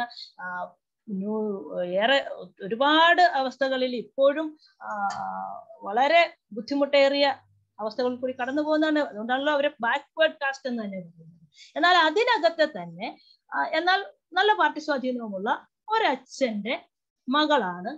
അവിടേക്ക് കടന്നു വരുവാൻ നിങ്ങൾ ആര് എന്നൊരു ചോദ്യത്തിൽ നിന്നുകൊണ്ടാണ് അവർക്കുണ്ടായ കുഞ്ഞിനെ നാട് കടത്തിക്കൊണ്ടിരിക്കുന്നത്. കാരണം അത് ഇവിടെ കൺവെട്ടത്ത് പോലും കാണണ്ടായിരുന്നു. ഇങ്ങനെ പലതരത്തിലാണ് സവർണ മസ്കുലിനിറ്റി ഇന്ത്യക്കകത്ത് പ്രവർത്തിക്കുന്നത്. നമ്മൾ ഇതിനെ 3ാം ലോക രാജ്യങ്ങളിലേക്ക് നോക്കുകയാണെങ്കിൽ ഇതിനൊക്കെ വളരെ കൃത്യമായിട്ട് അഡ്രസ് ചെയ്തിട്ടുണ്ട് പല ആളുകളും. ഇപ്പൊ സൊജോർണ ട്രൂത്ത് മുതൽ, സൊജോർണ ട്രൂത്തിന്റെ വളരെ പ്രസിദ്ധമായ I A Woman എന്നുള്ളതിനകത്ത് അവർ എത്തരത്തിലാണ് അവരുടെ തൊഴിലിനെ ഇതര പുരുഷന്മാരുടെ തൊഴിലുമായി അവർ ഈക്വലൈസ് ചെയ്തുകൊണ്ട് സംസാരിക്കുന്നുണ്ട്. ഞാൻ എന്താ ഒരു സ്ത്രീ അല്ലേ? ഞാൻ ഒരു പുരുഷൻ ചെയ്യുന്ന അത്രയും ജോലി ചെയ്യുന്നു, അവൻ കഴിക്കുന്ന അത്രയും ഭക്ഷണം ഞാൻ ചെയ്യുന്നു, എന്നിട്ടും എനിക്ക് നീതി ലഭിക്കുന്നില്ല. I A Woman എന്ന് അവർ ചോദിക്കുന്നുണ്ട്. ബെൽ ഹൂക്സ് പറയുന്നുണ്ട് ഫെമിനിസത്തെ ഒരു ചിന്താ പദ്ധതിയായി തന്നെ കണ്ടുകൊണ്ട്. എനിക്ക് തോന്നുന്നു ഞാനൊന്നും ഒരു കാരണവശാലും നിലവിലുള്ള ഫെമിനിയൻ ഇന്ത്യയിൽക്കകത്ത് ലഭിക്കുന്ന ഫെമിനിയൻ ഡെഫിനിഷനിൽ ഒട്ടും തന്നെ അത്ര തന്നെ സാറ്റിസ്ഫൈഡ് ആയിട്ടുള്ള ഒരു വ്യക്തിയല്ല. ഇനി അഥവാ ഉണ്ടെങ്കിൽ തന്നെയും സമരസപ്പെടുവാൻ നമുക്ക് യോജിക്കുവാൻ പറ്റുന്നത് ബെൽ ഹൂക്സിന്റെ ഒക്കെ ഫെമിനിയൻ ചിന്താ പദ്ധതികളോടാണ്. അപ്പൊ അതിനെ തീർച്ചയായിട്ടും അവർ പറഞ്ഞിരിക്കുന്നു. ഈ അടുത്ത വിട വാങ്ങിയ സോഷ്യൽ ക്രിട്ടിക്ക്, ഫാക്കൽറ്റി, എഴുത്തുകാരി, മനുഷ്യാവകാശ പ്രവർത്തക എല്ലാമായ ബെൽ ഹൂക്സ് പറയുന്നത് ഫെമിനിസം എന്ന് പറയുന്ന സ്ത്രീയും പുരുഷനും തമ്മിലുള്ള ഒരു വായനയായി പലയിടങ്ങളിലെങ്കിലും വായിക്കപ്പെടുന്നു. എല്ലാ തരത്തിലുള്ള വിവേചനങ്ങൾക്കെതിരെയും സംസാരിക്കുമ്പോഴാണ് ഒരു ചിന്താ പദ്ധതി പൂർത്തിയാവുക എന്നുള്ളത്. അപ്പൊ അതിന് അവർ പറയുന്ന ഒരു കാര്യമുണ്ട്. നമ്മൾ മൂവ്മെന്റുകളെ പറ്റി പറയുമ്പോൾ അവരുടെ കണ്ണിലേക്ക് പെട്ടെന്ന് തെളിയുന്നത് വൈറ്റ് മൂവ്മെന്റുകളാണ്. നമ്മൾ ബ്ലാക്ക് മൂവ്മെന്റുകളെ പറ്റി പറയുമ്പോൾ പൊതുസമൂഹത്തിന്റെ ഉള്ളിൽ ബ്ലാക്ക് പുരുഷന്മാരാണ് തെളിഞ്ഞു വരുന്നത്. ബ്ലാക്ക് തിയോളജിയെ പറ്റി പറയുമ്പോൾ കറുത്ത പുരുഷന്മാരാണ്. ഏതെങ്കിലും ഒരു മൂവ്മെന്റിനെ പറ്റി പറയുമ്പോൾ വെളുത്ത മൂവ്മെന്റുകൾ, വെളുത്ത വൈറ്റ് മൂവ്മെന്റുകൾ, വെളുത്ത സ്ത്രീകളാണ് അവിടെ കടന്നു വരുന്നത്. ഇവിടെ ഒന്നിന്റെയും പരിഗണനയിൽ ഈ പറഞ്ഞ ബ്ലാക്ക് എന്ന് പറയുന്ന പുരുഷ അധികാരങ്ങൾ ഉണ്ട്. ഈ സവർണ പുരുഷ മസ്കുലിനിറ്റി എന്ന് പറയുന്നത് ഒരിക്കലും ഒരു സമൂഹത്തിലെ ഉന്നതരെന്ന് മുദ്ര കുത്തപ്പെട്ട് അതിന്റെ ഫലം മുദ്ര കുത്തപ്പെട്ടതല്ല, ഉന്നതരെന്ന് നടിച്ച് ജീവിക്കുന്ന മനുഷ്യർക്കിടയിൽ മാത്രമല്ല, ഇത് സമൂഹത്തിന്റെ എല്ലാ വശങ്ങളിലും ഉണ്ട്. എല്ലാ തട്ടിൽ നിന്നും ഇത് നേരിട്ട് അനുഭവിച്ച് എല്ലാ തട്ടിലേക്കും എല്ലാ സംഭവങ്ങളിലും കടന്നു വരുന്നുണ്ട്. അപ്പോ നമ്മൾ ഒരു കറുത്ത സ്ത്രീയെ ഒരു ഫെമിനിസ്റ്റ് പ്രസ്ഥാനത്തിന്റെ തലപ്പത്തിലേക്ക് നമ്മുടെ ഉള്ളിലേക്ക് ചിന്ത വരുന്നില്ല. ഒരു മൂവ്മെന്റിന്റെ ഭാഗമായി ഒരു കറുത്ത സ്ത്രീയെ തോന്നുന്നില്ല. കാരണം പൊതു എന്ന വിവക്ഷയ്ക്കകത്തേക്ക് നിങ്ങൾക്ക് ഞങ്ങളെ കണ്ടെത്തുവാൻ സാധിക്കാത്തിടത്തോളം കാലം ഞങ്ങൾ അരക്ഷിതർ തന്നെയാണ് എന്ന് ബെൽ ഹൂക്സ് പറയുന്നുണ്ട്. ബെൽ ഹൂക്സിന്റെ വളരെ പ്രശസ്തമായ ഒരുപാട് അവരുടെ മതത്തെയും ആത്മീയതയും ഒക്കെ ചോദ്യം കൊണ്ട് ഒരുപാട് ഈ ഇത്തരത്തിലുള്ള മസ്കുലിനിറ്റിയെ പറ്റി ഡിഫൈൻ ചെയ്തിട്ടുണ്ട്. പക്ഷെ അതിൽ നിന്ന് ഇപ്പൊ എനിക്ക് തോന്നുന്നു ഒരു പരിധി വരെ ഇന്ത്യയിലെ ദലിത് ഫെമിനിസ്റ്റ് സ്റ്റാൻഡ് പോയിന്റ് വരും. ദലിത് ഫെമിനിസം എന്ന് പറയുന്നത് ദലിതായി ജനിച്ച വ്യക്തിക്ക് മാത്രമുള്ളതല്ല, ഏതൊരു വ്യക്തിക്കും ആ ഫെമിനിയൻ ചിന്താധാരയോട് ഇടപെടുവാൻ കൃത്യമായിട്ടും സാധിക്കും. അതിന്റെ കാരണം എന്ന് പറഞ്ഞാൽ അത് എല്ലാ തട്ടിലുള്ള മനുഷ്യരുടെയും സ്വാതന്ത്ര്യത്തെ പറ്റി അത് സംസാരിക്കുന്നുണ്ട്. അത് ഒരു ചെറിയ ഒരു ഭാഗം ഞാൻ പറയുന്നു.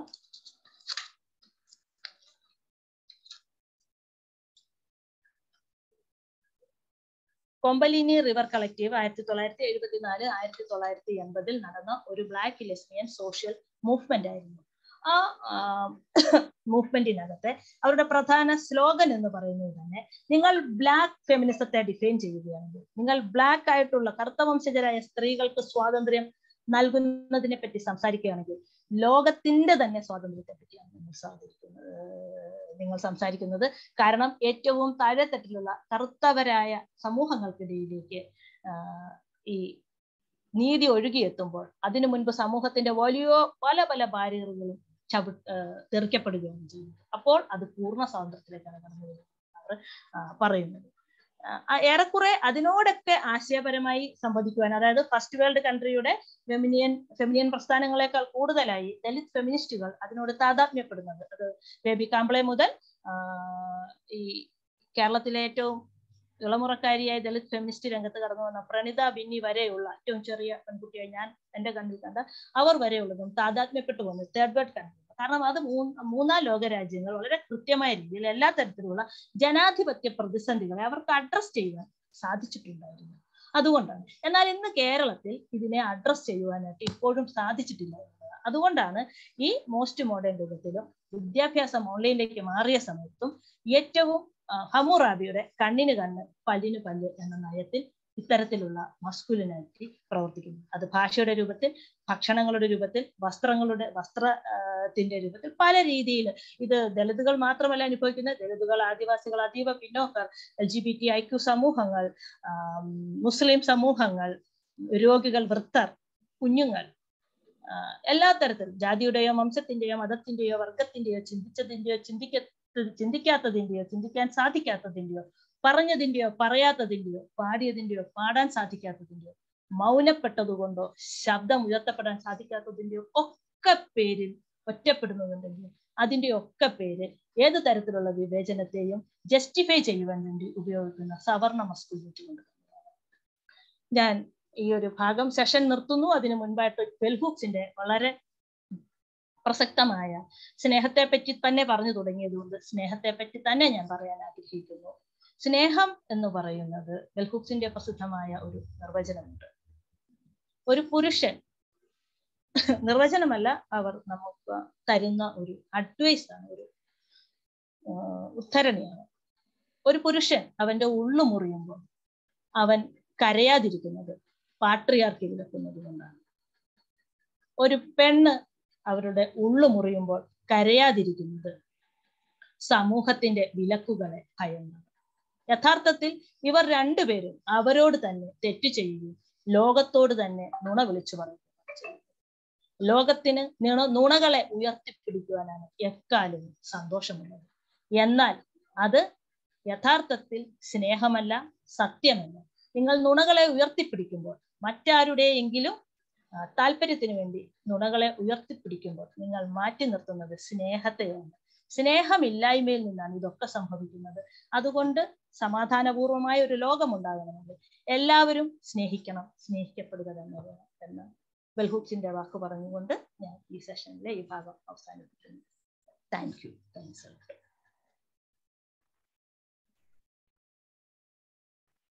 മൃദുല ചേച്ചി. ഹലോ, ഓഡിബിൾ ആണോ? ഓഡിബിൾ ആണ്. ഓക്കെ, താങ്ക് യു മൃദുല ദേവി. എനിക്കത് വളരെ കൃത്യതയോടെ തന്നെ talked about love. Sooraj ജാംഗ്ഡയുടെ cast matters section on Dalit love. ചേച്ചിയുടെ വാക്കുകൾ വളരെ റെമിനിസെന്റ് ആയിട്ടുള്ള കാര്യം തന്നെയാണ് സൂരജ് ജാംഗ്ഡെ അവിടെ പറയുന്നത്. നമ്മൾ ബ്ലാക്ക് ലവ് എന്നുള്ള ബെൽ ഹുക്സും കൊണേൽ വെസ്റ്റും ഒക്കെ ഡെവലപ്പ് ചെയ്ത ഒരു ഐഡിയ ദളിത് ലവിലും കാണാൻ പറ്റും. സ്ട്രോങ് ഫാമിലിയൽ ടൈസും കമ്മ്യൂണിറ്റി ടൈസും ഉണ്ടായിരിക്കുമ്പോൾ തന്നെ what also differentiates Dalit love from black love എന്നുള്ളത് ഗ്രേഡഡ് ഇൻഇക്വാലിറ്റി നിലനിൽക്കുന്ന ഒരു സമൂഹത്തില് Dalit love comes at great cost. അതിന്റെ expenditure is most of in the lives of young Dalit men എന്ന് വളരെ കൃത്യതയോടെ ഈ ഇടയ്ക്കൊരു ടോക്കിലും അദ്ദേഹം സൂചിപ്പിക്കുകയുണ്ടായി.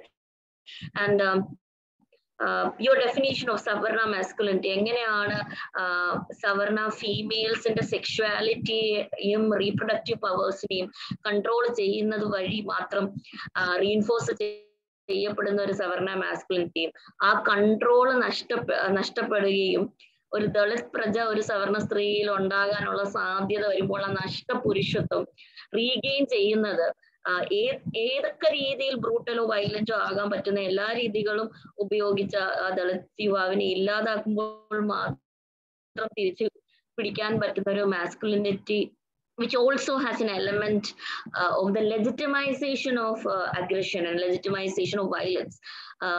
അങ്ങനെ സാങ്ക്ടിഫൈ ചെയ്ത് മുന്നോട്ട് പോകുന്ന ഒരു കൈൻഡ് ഓഫ് മാസ്കുലിനിറ്റി ആണ് സവർണ മാസ്കുലിനിറ്റി. വളരെ it was very clear from your talk, and thank you for once again underlining and highlighting that point. നമുക്ക് എനിക്ക് തോന്നുന്നു we have another 10 or 15 minutes and we can take questions. ഓഡിയൻസിന്റെ ഭാഗത്തിൽ നിന്ന് questions ഉണ്ടെങ്കിൽ chat ബോക്സിലൂടെയോ അല്ലെങ്കിൽ നേരിട്ടോ questions ചോദിക്കാവുന്നതാണ്.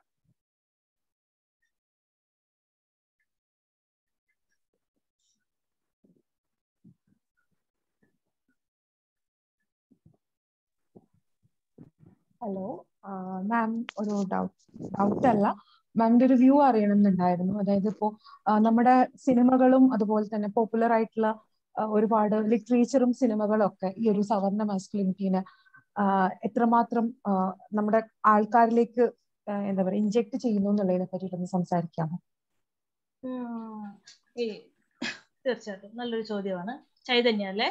Chaitanya, thank you for good question. ഇത് നമുക്ക് വളരെ ഒരു ഒന്നോ രണ്ടോ സെന്റൻസിലൊന്നും പറഞ്ഞ് അവതരിപ്പിക്കാനൊന്നും പറ്റുന്നതല്ല. ഈ സവർണ മസ്കുലിനിറ്റി എന്ന് പറയുന്നതിൽ ഈ മസ്കുലിനിറ്റി എന്ന് പറയുന്നത് എല്ലാ സമൂഹങ്ങൾക്കകത്തും എല്ലാ ആൺ പെൺ സമൂഹങ്ങൾക്കകത്തും ഒക്കെ ഇത് വിതരണം ചെയ്യപ്പെട്ടു കൊടുത്തിരിക്കുകയാണ്. ഇതിന്റെ ദൂഷ്യഫലങ്ങൾ അനുഭവിക്കുന്ന ദളിത്, ആദിവാസി, അതീവ പിന്നോക്ക ക്യൂർ സമൂഹങ്ങളാണെന്നുള്ളതാണ് കൂടുതലായി അനുഭവിക്കുന്നത്, ദൃശ്യമാകുന്നത്.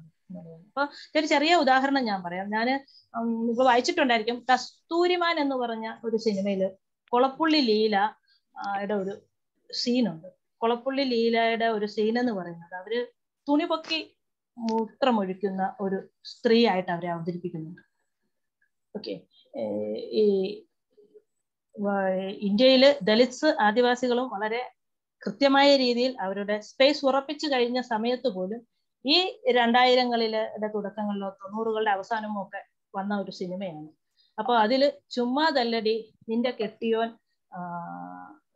ഒരു ജാതിപ്പേര് പറയുന്നത് ഞാനിപ്പോ അത്ര ഓർക്കുന്നില്ല, പെട്ടെന്ന് വന്നൊരു ക്വസ്റ്റ്യൻ, പുറകെ പോയത് എന്ന് വരെ പറയുന്ന രീതിയിൽ ഒരു ക്വസ്റ്റ്യൻ ഉണ്ടാകുന്നത്. അപ്പം ഇത് നമ്മുടെ സമൂഹത്തിനകത്ത് ഇത് കണ്ടുകൊണ്ടിരിക്കുന്ന ഒരു കുട്ടിക്ക് ഒരു കോളനിയാണ് അതിനകത്ത് കാണിക്കുന്നത്. ഇത് ഒരിക്കലും ഒരു റെസിഡൻഷ്യൽ കോളനിക്കകത്ത് ഉണ്ടാകില്ല, ഒരു ലക്ഷറിയസ് ഫ്ലാറ്റിനകത്ത് ഇങ്ങനെ ഉണ്ടാകില്ല. അവിടെ ഇത്തരം വർത്തമാനങ്ങൾ ഉണ്ടാകാഞ്ഞിട്ട് ഒന്നുമല്ല. പക്ഷെ ഈ തരത്തിൽ അംബേദ്കർ കോളനികൾ, സെറ്റിൽമെന്റുകൾ, ലക്ഷം വീട് കോളനികൾക്കകത്തുള്ള സ്ത്രീ അങ്ങനെയായിരിക്കണമെന്ന് നമ്മുടെ സമൂഹം ഡിഫൈൻ ചെയ്ത് വെച്ചിട്ടുണ്ട്. അപ്പോ വളരെ സാത്വികമായി മാത്രം എൻ്റെ മകളുടെ എനിക്കിങ്ങനെ ഒരു വിധി വന്നത് അത് എൻ്റെ സുഹൃതക്ഷയം കൊണ്ടാണ് എന്നാണ് അവരുടെ മറ്റേ എതിർ നിന്ന മീര ജാസ്മിന്റെ അമ്മ പറയുന്നത്. അപ്പൊ ഈ സുഹൃതം എന്ന് പറയുന്നതും സുഹൃതം ക്ഷയിക്കുമ്പോൾ ഉണ്ടാകുന്നതും ഇങ്ങനെയുള്ള ഓരോ വായനകളും നടക്കുന്നുണ്ട്.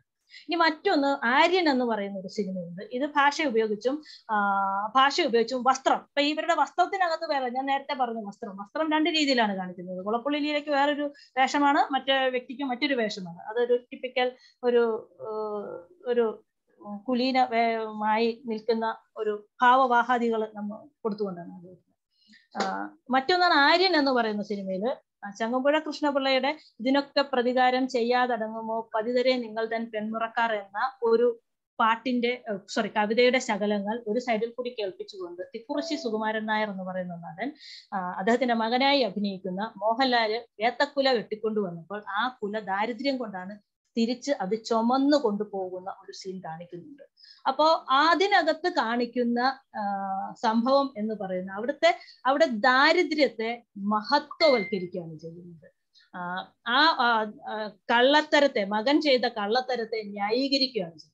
മകൻ ചെയ്യുന്ന കള്ളത്തരത്തെ എൻ്റെ മകൻ ഇങ്ങനെ അയ്യോ തിരുമേനിയുടെ മകനോ എന്ന് അറിയുമ്പോൾ ആ കള്ളമല്ലാതാകാൻ സ്തംഭിച്ചു നിൽക്കുന്ന കുറെ ആളുകളെ കാണാം. അന്ന് ഞാനിത് കണ്ട സമയത്ത് എൻ്റെ മനസ്സിൽ എനിക്ക് വെറുപ്പ് തോന്നിയത് മോഹൻലാൽ എന്ന് പറയുന്ന അദ്ദേഹം പ്രതിനിധാനം ചെയ്യുന്ന ഒരു സവർണ സമൂഹത്തെയാണ് ഇതിനകത്ത്. ആ വ്യക്തി പ്രതിനിധാനം ചെയ്ത ആ വ്യക്തിയോടാണ് അവരുടെ എന്തൊരു മോശമാണ് ചെയ്തത്, ഒരു വയത്തക്കൊല്ലയ്ക്ക് വേണ്ടിയാണോ നിങ്ങൾ ഇത് എന്ന് ചോദിക്കുന്നുണ്ട്. എൻ്റെ മനസ്സിനെ ചോദിച്ചു. പിന്നീട് ഞാൻ എനിക്ക് സ്കൂളിൽ നിന്ന് കിട്ടിയതൊന്നുമില്ല. ഞാൻ സ്കൂളിൽ നിന്ന് പഠിച്ചത് മുഴുവൻ ആവോ ബിഷപ്പിലെ കാച്ചിയ പുകളിൽ തേൻകുഴമ്പും എന്നൊക്കെയുള്ള വലിയ വലിയ പുരാണ വേദന. ഞാൻ എൻ്റെതായ വായനകൾ കൊണ്ടാണ്, ഞാൻ ഈ കരിക്കുലത്തിന്റെ ഹെൽപ്പില്ലാതെയാണ് ഞാൻ ഇതിനെയൊക്കെ ഒരു പരിധി വരെ മനസ്സിലാക്കിയത്. അപ്പൊ എനിക്ക് ഇതൊക്കെ തെറ്റ്, ഏതായിരുന്നു ശരി, ആരായിരുന്നു തെറ്റ് എന്ന് എനിക്ക് ഇവിടുത്തെ സമൂഹമാണ്, ഇവിടുത്തെ സവർണ മസ്കുലിനിറ്റി ഇത്തരത്തിലാണ് ഇതിനകത്ത് പ്രവർത്തിക്കുന്നത്. ഇതേ നാട്ടിൽ തന്നെ മധുവിനെ തല്ലിക്കൊന്നപ്പോൾ ഇത്തരത്തിലുള്ള കാൽപ്പനിക വായന ഉണ്ടാവുകയും ചെയ്തിട്ടില്ല. അപ്പൊ നമ്മൾ അതാണ് ഞാൻ പറയുന്നത്, വയലൻസിനെ ജസ്റ്റിഫൈ ചെയ്യുക തന്നെയാണ് യഥാർത്ഥത്തിൽ പറയുന്ന സവർണ മസ്കുലിനിറ്റി എന്ന് പറയുന്നത്. അപ്പൊ അങ്ങനെ പറയാനാണെങ്കിൽ ഒത്തിരി ഉദാഹരണങ്ങളുണ്ട്. ഞാൻ പലപ്പോഴും എൻ്റെ പല സ്പീച്ചിലും പറഞ്ഞിട്ടുണ്ട്.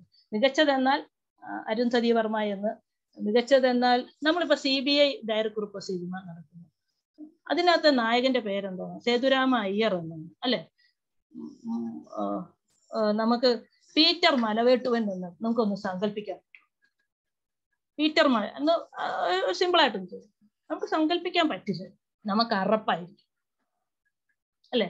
ഇത് നമ്മുടെ പാഠപുസ്തകങ്ങളിൽ നോക്കിയാ mister Nair speaks English well എന്നാണ് നമ്മൾ ജനാധിപത്യ രാജ്യത്തെ പഠിപ്പിച്ചു വെക്കുന്ന കാര്യമാണ്.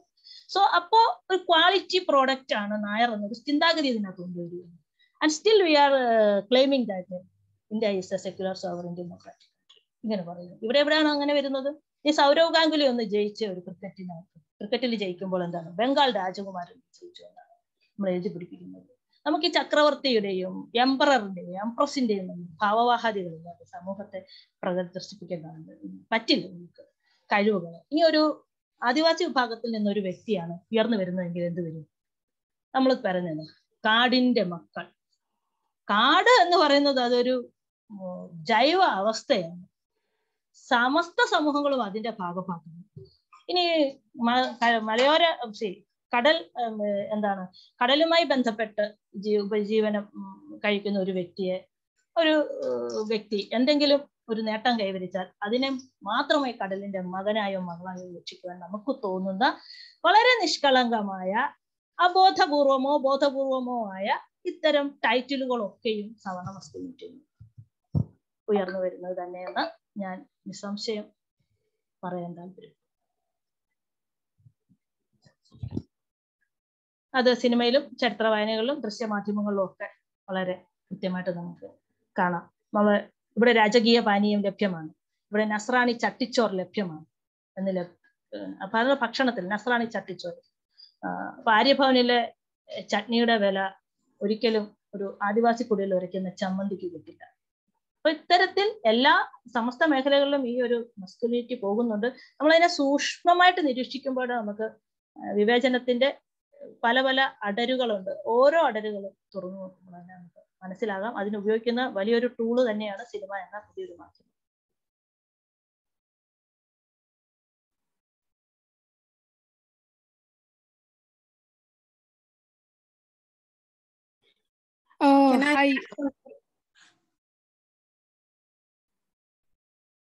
ഞാനൊരു കാര്യം ആഡ് ചെയ്തോട്ടെ?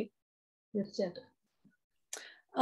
ഞാനിപ്പം മൃദുല പറഞ്ഞുകൊണ്ടിരുന്നപ്പോൾ എനിക്ക് പെട്ടെന്ന് ഓർമ്മ വന്ന്, സിനിമയുടെ കാര്യത്തിനെ പറ്റി പറഞ്ഞുകൊണ്ടിരുന്നപ്പോൾ ഓർമ്മ വന്ന്, നമ്മൾ 1954 നമുക്ക് ആദ്യമായിട്ട് മലയാളത്തില് നാഷണൽ അവാർഡ് കിട്ടിയത് പി ഭാസ്കരന്റെ നീലക്കുയിലിനാണല്ലോ. നീലക്കുയിലിനകത്ത് പ്രധാനമായിട്ട് കാണിച്ചിരിക്കുന്നത് ഒരു ദളിത് വിഭാഗത്തിൽ നിന്നുള്ള നീലിക്ക് ശ്രീധരൻ നായർ എന്നുള്ള ഒരു സവർണ കുടുംബത്തിലെ ഒരാളോട് സ്നേഹമാകുന്നതും ഒരു വിവാഹത്തിന് പുറത്തുള്ള ഒരു കുഞ്ഞുണ്ടാകുന്നതും ആണ് അതിന്റെ പ്രധാനമായിട്ടുള്ള ഒരു പ്ലോട്ട്. എന്നിട്ട് അതിനകത്ത് കാണിച്ചിരിക്കുന്ന ആ സിനിമ ഓർമ്മയുള്ളവരുണ്ടാവും ഇവിടെ. നിയോ റിയലിസത്തിന്റെ ഏറ്റവും വലിയ എക്സാമ്പിൾ ആയിട്ട് നമ്മൾ എപ്പോഴും പറയുന്ന ഒരു സിനിമയാണ് അത്. ഒരുപാട് എസ്തെറ്റിക് ആയിട്ടും വളരെ ആർട്ടിസ്റ്റിക് ആയിട്ടും ഒക്കെയുള്ള ഒരുപാട് കാര്യങ്ങൾ അതിനകത്തുണ്ട് ആ സിനിമയ്ക്കകത്ത്. വാസ്തവത്തിൽ ആസ് എ മൂവി അതിനകത്ത് ഒരുപാട് നല്ല നല്ല കാര്യങ്ങളുണ്ട്. പക്ഷെ അതിനകത്തെ പ്രധാന കഥ നമ്മൾ നോക്കുമ്പം it's exactly like what you said. അതിനകത്ത് കാണിച്ചിരിക്കുന്നത് അതായത് ശ്രീധരൻ നായർ എന്ന് പറയുന്ന ഒരു സവർണ സമുദായത്തിൽ നിന്നുള്ള ഒരാൾക്ക് നീലി എന്നുള്ള ദളിത് വിഭാഗത്തിൽ നിന്നുള്ള ഒരു സ്ത്രീയിൽ ഒരു കുഞ്ഞുണ്ടാവാൻ പാടില്ല. എന്നിട്ട് ആ കഥ പോകുന്നതിന്റെ ഡിറക്ഷൻ എങ്ങനെയാന്ന് പറഞ്ഞാൽ ശ്രീധരൻ നായർക്കൊന്നും പറ്റുന്നില്ല, പക്ഷെ നീലി ആത്മഹത്യ ചെയ്യുന്നു, റെയിൽപാളത്തിൽ ചാടുന്നു, ചെറിയ കുഞ്ഞുണ്ടാകുന്നു. പിന്നെ ഒരു പി ഭാസ്കരൻ തന്നെ അഭിനയിച്ചിരിക്കുന്ന ഒരു നായർ കഥാപാത്രം കുഞ്ഞിനെ എടുത്ത് വളർത്തുന്നു. എന്നിട്ട് ഈ ദളിതരായിട്ടുള്ള അമ്മയെ എസെൻഷ്യലി കൊന്നുകളയുന്നു സിനിമയില്. എന്നിട്ട് സവർണ ജാതിയിലുള്ള ഒരു അച്ഛന് പെട്ടെന്നൊരു മനോമാറ്റം ഉണ്ടായി. അവസാനം ഇവനെ മനുഷ്യനായി വളർത്തു എന്നൊക്കെയുള്ള പി ഭാസ്കരന്റെ വലിയ പ്രസംഗമൊക്കെ കഴിഞ്ഞിട്ട് ഈ കുഞ്ഞിനെ ശ്രീധരൻ നായർക്കും അയാളുടെ കാസ്റ്റ് വൈഫായിട്ടുള്ള പ്രേമ കളിക്കുന്ന, പണ്ടത്തെ പ്രേമ എന്ന് പറയുന്ന ആക്ട്രസ് കളിക്കുന്ന അയാളുടെ ഭാര്യയും ഭർത്താവും ഉള്ള, അതായത് ഒരു ദളിത് സ്ത്രീയുടെ ഗർഭത്തിൽ നിന്നുണ്ടായ ഒരു കുഞ്ഞിന്റെ ആ ദളിത് ഐഡന്റിറ്റി മുഴുവനും ഇറേസ് ചെയ്ത് കളഞ്ഞിട്ട് ഈ ശ്രീധരൻ നായർക്കും അയാളുടെ കാസ്റ്റ് വൈഫ്, അയാളുടെ നായർ ഭാര്യയ്ക്കും കൂടെ ഈ കുഞ്ഞിനെ ദത്തെടുത്ത് കൊടുക്കുന്നതായിട്ടാണ് നീലക്കുയില് തീരുന്നത്. എന്നിട്ട് നമുക്ക് ആദ്യ അവാർഡ് കിട്ടിയ സിനിമയാണ് അത്. വാസ്തവത്തിൽ നല്ല നല്ല കാര്യങ്ങളൊക്കെ ഉള്ള സിനിമയാണ്. പക്ഷെ ഇങ്ങനെയാണ് ഇപ്പം മിസ് മൃദുല പറഞ്ഞതുപോലെ ഇത്രയും വളരെ സട്ടിലായിട്ടാണ് ഈ ഇഡിയോളജിക്കൽ ആയിട്ടുള്ള കോൺസ്ട്രക്ട്സ് ഒക്കെ നമ്മുടെ നാട്ടിൽ ഇങ്ങനെ ഓരോ മനുഷ്യരുടെ ബിലീഫ് സിസ്റ്റത്തിലേക്ക് ഇതിങ്ങനെ ലീച്ച് ചെയ്ത് വരുന്നത്. അതുകൊണ്ട് so I was reminded of that when I was listening to your talk. Thank you. Thank you. ഞാനും അതിലേക്ക് ഞാനും ആക്ച്വലി എന്നെപ്പോഴും ഏത് വേദികളിലും നിരവധി പറയുകയും എഴുതുകയും ചെയ്തിട്ടുള്ള ഒരു സംഭവം തന്നെയാണ് ഇപ്പൊ പറഞ്ഞത്. അത് കൂടുതൽ വളരെ നന്നായി അത് വിശദീകരിച്ചു തന്നതിന് താങ്ക് യു. എല്ലാറ്റും ഒരു കാര്യം കൂടി ഞാൻ പറയുന്നു. 1954 നീലക്കുയിൽ എന്ന് പറയുന്ന സിനിമ കേരളത്തില് ആധുനികത കൊണ്ടുവന്ന സിനിമ എന്ന് കൂടിയാണ് പറയുന്നത്. കാരണം അതിനകത്താണ് തീവണ്ടി ആദ്യം ആ സിനിമയിലാണ്. അപ്പം ആ സിനിമയിൽ തീവണ്ടി കൊണ്ടുവരുന്നത് തന്നെ അത് അത്യന്താധുനികമായി മാറും. ഈ അതിലും ഏറെ വലിയൊരു അത്യന്താധുനികത ദളിത് പുരുഷൻ ആണ്. ശ്രീധരൻ നായർ ആണ് ഇപ്പൊ പറഞ്ഞതുപോലെ തന്നെ ഈ കുട്ടിയുടെ രക്ഷകർത്താവായി മാറുകയാണ്. അന്നത്തെ സവർണ സമൂഹത്തിന് അതാണ് അതിനെ സിനിമയിലേക്ക് അവാർഡിലേക്ക് പരിഗണിക്കപ്പെട്ടത്, ഈ ഒരു രക്ഷകർത്തൃത്വ മനോഭാവം. ഇനി നമ്മള് നോക്കുക, ഈ എഴുത്തിന്റെ നീലിപക്ഷം എന്നും താഴ്ന്നു തന്നെ ഇരിക്കുന്നത്. സ്റ്റിൽ അത് താഴ്ന്നിട്ട് എഴുത്തിന്റെ ശ്രീധര പക്ഷത്തിന്റെ ആ തട്ട് അങ്ങനെ തന്നെ ഉയർന്നിരിക്കണം. അത് ഒരു തരത്തിലും മാറിയിട്ടില്ല. ഇത് ഓരോ ഘട്ടങ്ങളിലും ഓരോ തരത്തിൽ ആര്യനിൽ കൂടി, അതായത് ചിത്രം സിനിമയിലെ ഒരു പാട്ട് ഞാൻ ചെറുതായിട്ടൊന്ന് റിസൈറ്റ് ചെയ്യും. കാടുമീ നാടുമെല്ലാം കാക്കും മാനത്തെ തമ്പുരാനേ, താഴത്തു കെട്ടിക്കാം നിനക്ക് താമ്പൂലം കൊണ്ടു തരാം, താലിയണിഞ്ഞവളെ തമ്പുരാനെ വേളി കഴിച്ചവളെ, താലി പിഴച്ചു പോയാൽ നമ്മുടെ നാട് മുടിഞ്ഞു പോകും എന്നാണ് ഈ ഇൻഡിജിനസ് വിഭാഗങ്ങളുടെ ഒരുമാതിരി വേഷം കെട്ടിച്ചിട്ട് പാടിക്കുകയാണ് ചെയ്തത്. ഇത് സംഭവിക്കുന്നത് 1986-87 എങ്ങാണ്ട് വന്ന ഒരു സിനിമയാണ്. ഒരു വർഷം കംപ്ലീറ്റ് മേനക തിയേറ്ററിൽ നിരന്തരം ഓടുന്നത്. അപ്പൊ നമ്മുടെ ആ ഒരു സവർണ മസ്കുലിനിറ്റിയാണ് അതിനെ പ്രോത്സാഹിപ്പിച്ചത്. ഒരാൾ പോലും പറഞ്ഞില്ല, ആദിവാസി സമൂഹങ്ങൾക്കിടയിൽ ഇല്ലാത്ത ഒരു സംസ്കാരമാണ് ഏതെങ്കിലും താലി പഴച്ചു പോയാൽ ആരുടെയും ഒന്നും നഷ്ടപ്പെടുമെന്ന് അവർ ചിന്തിക്കാത്ത ഒരു വിഭാഗത്തെയാണ് 86 വായിച്ചത്. മറ്റൊന്ന് തന്നെയാണ് മലയാള ഭാഷതൻ മാദക ഭംഗിനിൻ മലർമന്ദഹാസമായി വിരിയുന്നു ചിരികൊഞ്ചും നാടിന്റെ ഗ്രാമീണ ശൈലിന് പുളിയിലക്കരമുണ്ടിൽ തിളങ്ങുന്നു. ഇവിടെ പുളിയിലക്കരമുണ്ടിനകത്തുകൂടെ കൊണ്ടുവരുന്നത് ഒരുതരം സവർണ ബിംബമാണ്. ഈ ബിംബത്തെ കൊണ്ടുവന്ന സമൂഹത്തിനകത്ത് ഉറപ്പിക്കുന്നത് ഒരു മസ്കുലിനിറ്റിയാണ്. ഇന്ത്യൻ കേരള ഭാഷകൾ എന്ന് പറയുന്നത് ആരുടെയും പുളിയിലക്കല മുണ്ടിനകത്ത് തൂങ്ങിയാടുന്നതല്ല എന്ന് ഒരു ഭാഷാ വിദഗ്ധരും പറഞ്ഞിട്ടില്ലായിരുന്നു. ഞാൻ ആ ഒരു 1954 ഈ സിനിമയിലേക്ക് വരുന്നു. ആ സിനിമയിൽ നിന്ന്, ആ ആധുനിക സിനിമയിൽ നിന്ന് കടന്നു വന്ന് നമ്മൾ ഈ സിനിമയിലേക്ക് വരും, കമ്മട്ടിപ്പാടത്തിലേക്ക് വരിക. കമ്മട്ടിപ്പാടവും മറ്റൊരു അത്യന്താധുനിക പ്രോഡക്റ്റ് ആയിരുന്നു. അപ്പോ അത് ഏറെ ചർച്ച ചെയ്യപ്പെട്ടു. അപ്പോഴും അവിടെ വളരെ തന്ത്രപരമായി ദലിതായ സ്ത്രീയെ വിവാഹം കഴിപ്പിക്കാതെ നായകനെ കൊണ്ട് രക്ഷിക്കുന്നതിനകത്തും വിജയിച്ചു എന്നുള്ളതാണ് മലയാള സിനിമ. അതാണ് എഴുത്തിന്റെ നീലിപക്ഷം 1954 അവാർഡുകൾ കരസ്ഥമാക്കിയ ആ സിനിമയിൽ നിന്നും എഴുത്തിന്റെ നീലിപക്ഷം അന്നും താഴ്ന്നു തന്നെയാണ് നിൽക്കുന്നത്. ശ്രീധരപക്ഷം ഇന്നും ഉയർന്നു തന്നെ നിൽക്കുന്നു. അതെല്ലാ കാലത്തും എല്ലാ തരത്തിലുള്ള വയലൻസിനെയും ജസ്റ്റിഫൈ ചെയ്തു. ഇതിനാകെ തുകയെ നമ്മൾ പറയുന്നു സവർണ മസ്കുലിനിറ്റി എന്ന് പറയുന്നത്. Thank you.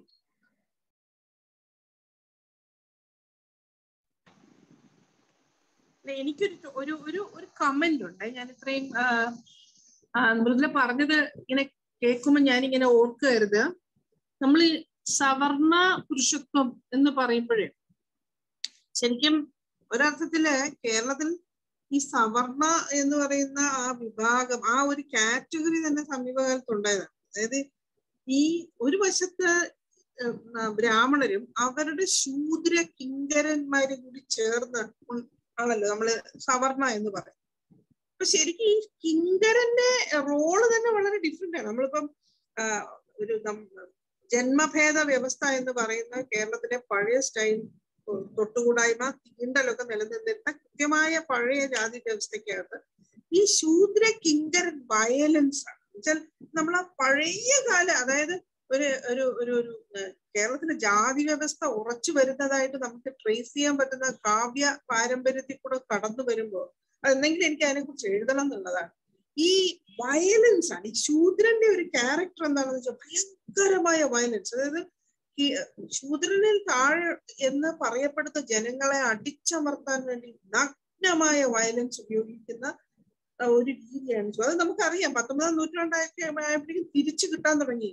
അതായത് മറ്റു ഇഴവ സമുദായത്തിലൊക്കെ ഒരുവിധം ആഗോള ബന്ധങ്ങൾ ഉണ്ടായതോടുകൂടി അവർക്ക് സമ്പത്ത് വരാൻ തുടങ്ങിയതോടുകൂടി ആറാട്ടുപുഴ വേലായുധ പണിക്കരെ പറ്റിയൊക്കെ നമുക്കറിയാം. തിരിച്ചു കൊടുക്കാൻ തുടങ്ങിയപ്പോഴാണ്. അതുപോലെ തന്നെ തെക്കോട്ടാണെങ്കിലും ചാന്നാർ നെഹ്ളയിലൊക്കെ തിരിച്ചതുപോലെ കൊടുക്കാൻ തുടങ്ങിയപ്പോൾ തന്നെയാണ് ഈ നായർ എന്ന് പറയുന്ന ജാതിയുടെ എക്സ്ട്രീം വയലൻസ് ഒന്ന് ഒതുക്കാൻ തുടങ്ങി നാട്ടില്. അത്രയും പഴയ പോലെ പറ്റില്ല.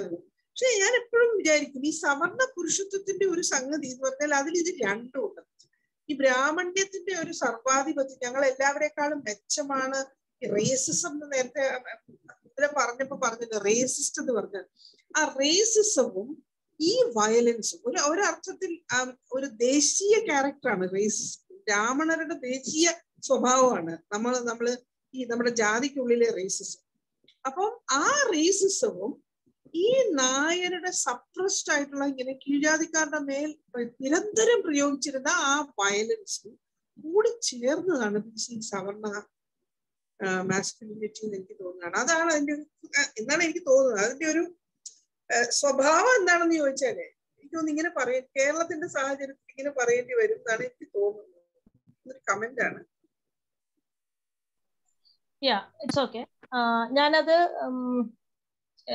തീർച്ചയായിട്ടും ഇപ്പം പല ടൈപ്പ് ആളുകളുണ്ട്. ഒരു ആ നായർ സ്റ്റാറ്റസിലുള്ള ഏതൊക്കെ സമൂഹങ്ങൾക്കകത്ത് പരിശോധിച്ചാലും നമുക്കതിനെ കാണാൻ പറ്റും. ഇപ്പൊ നേരത്തെ ഞാൻ പറഞ്ഞായിരുന്നല്ലോ, അത് സെഷൻ നീണ്ടു പോകുമെന്നുള്ളൊരു ഭയമുണ്ട്.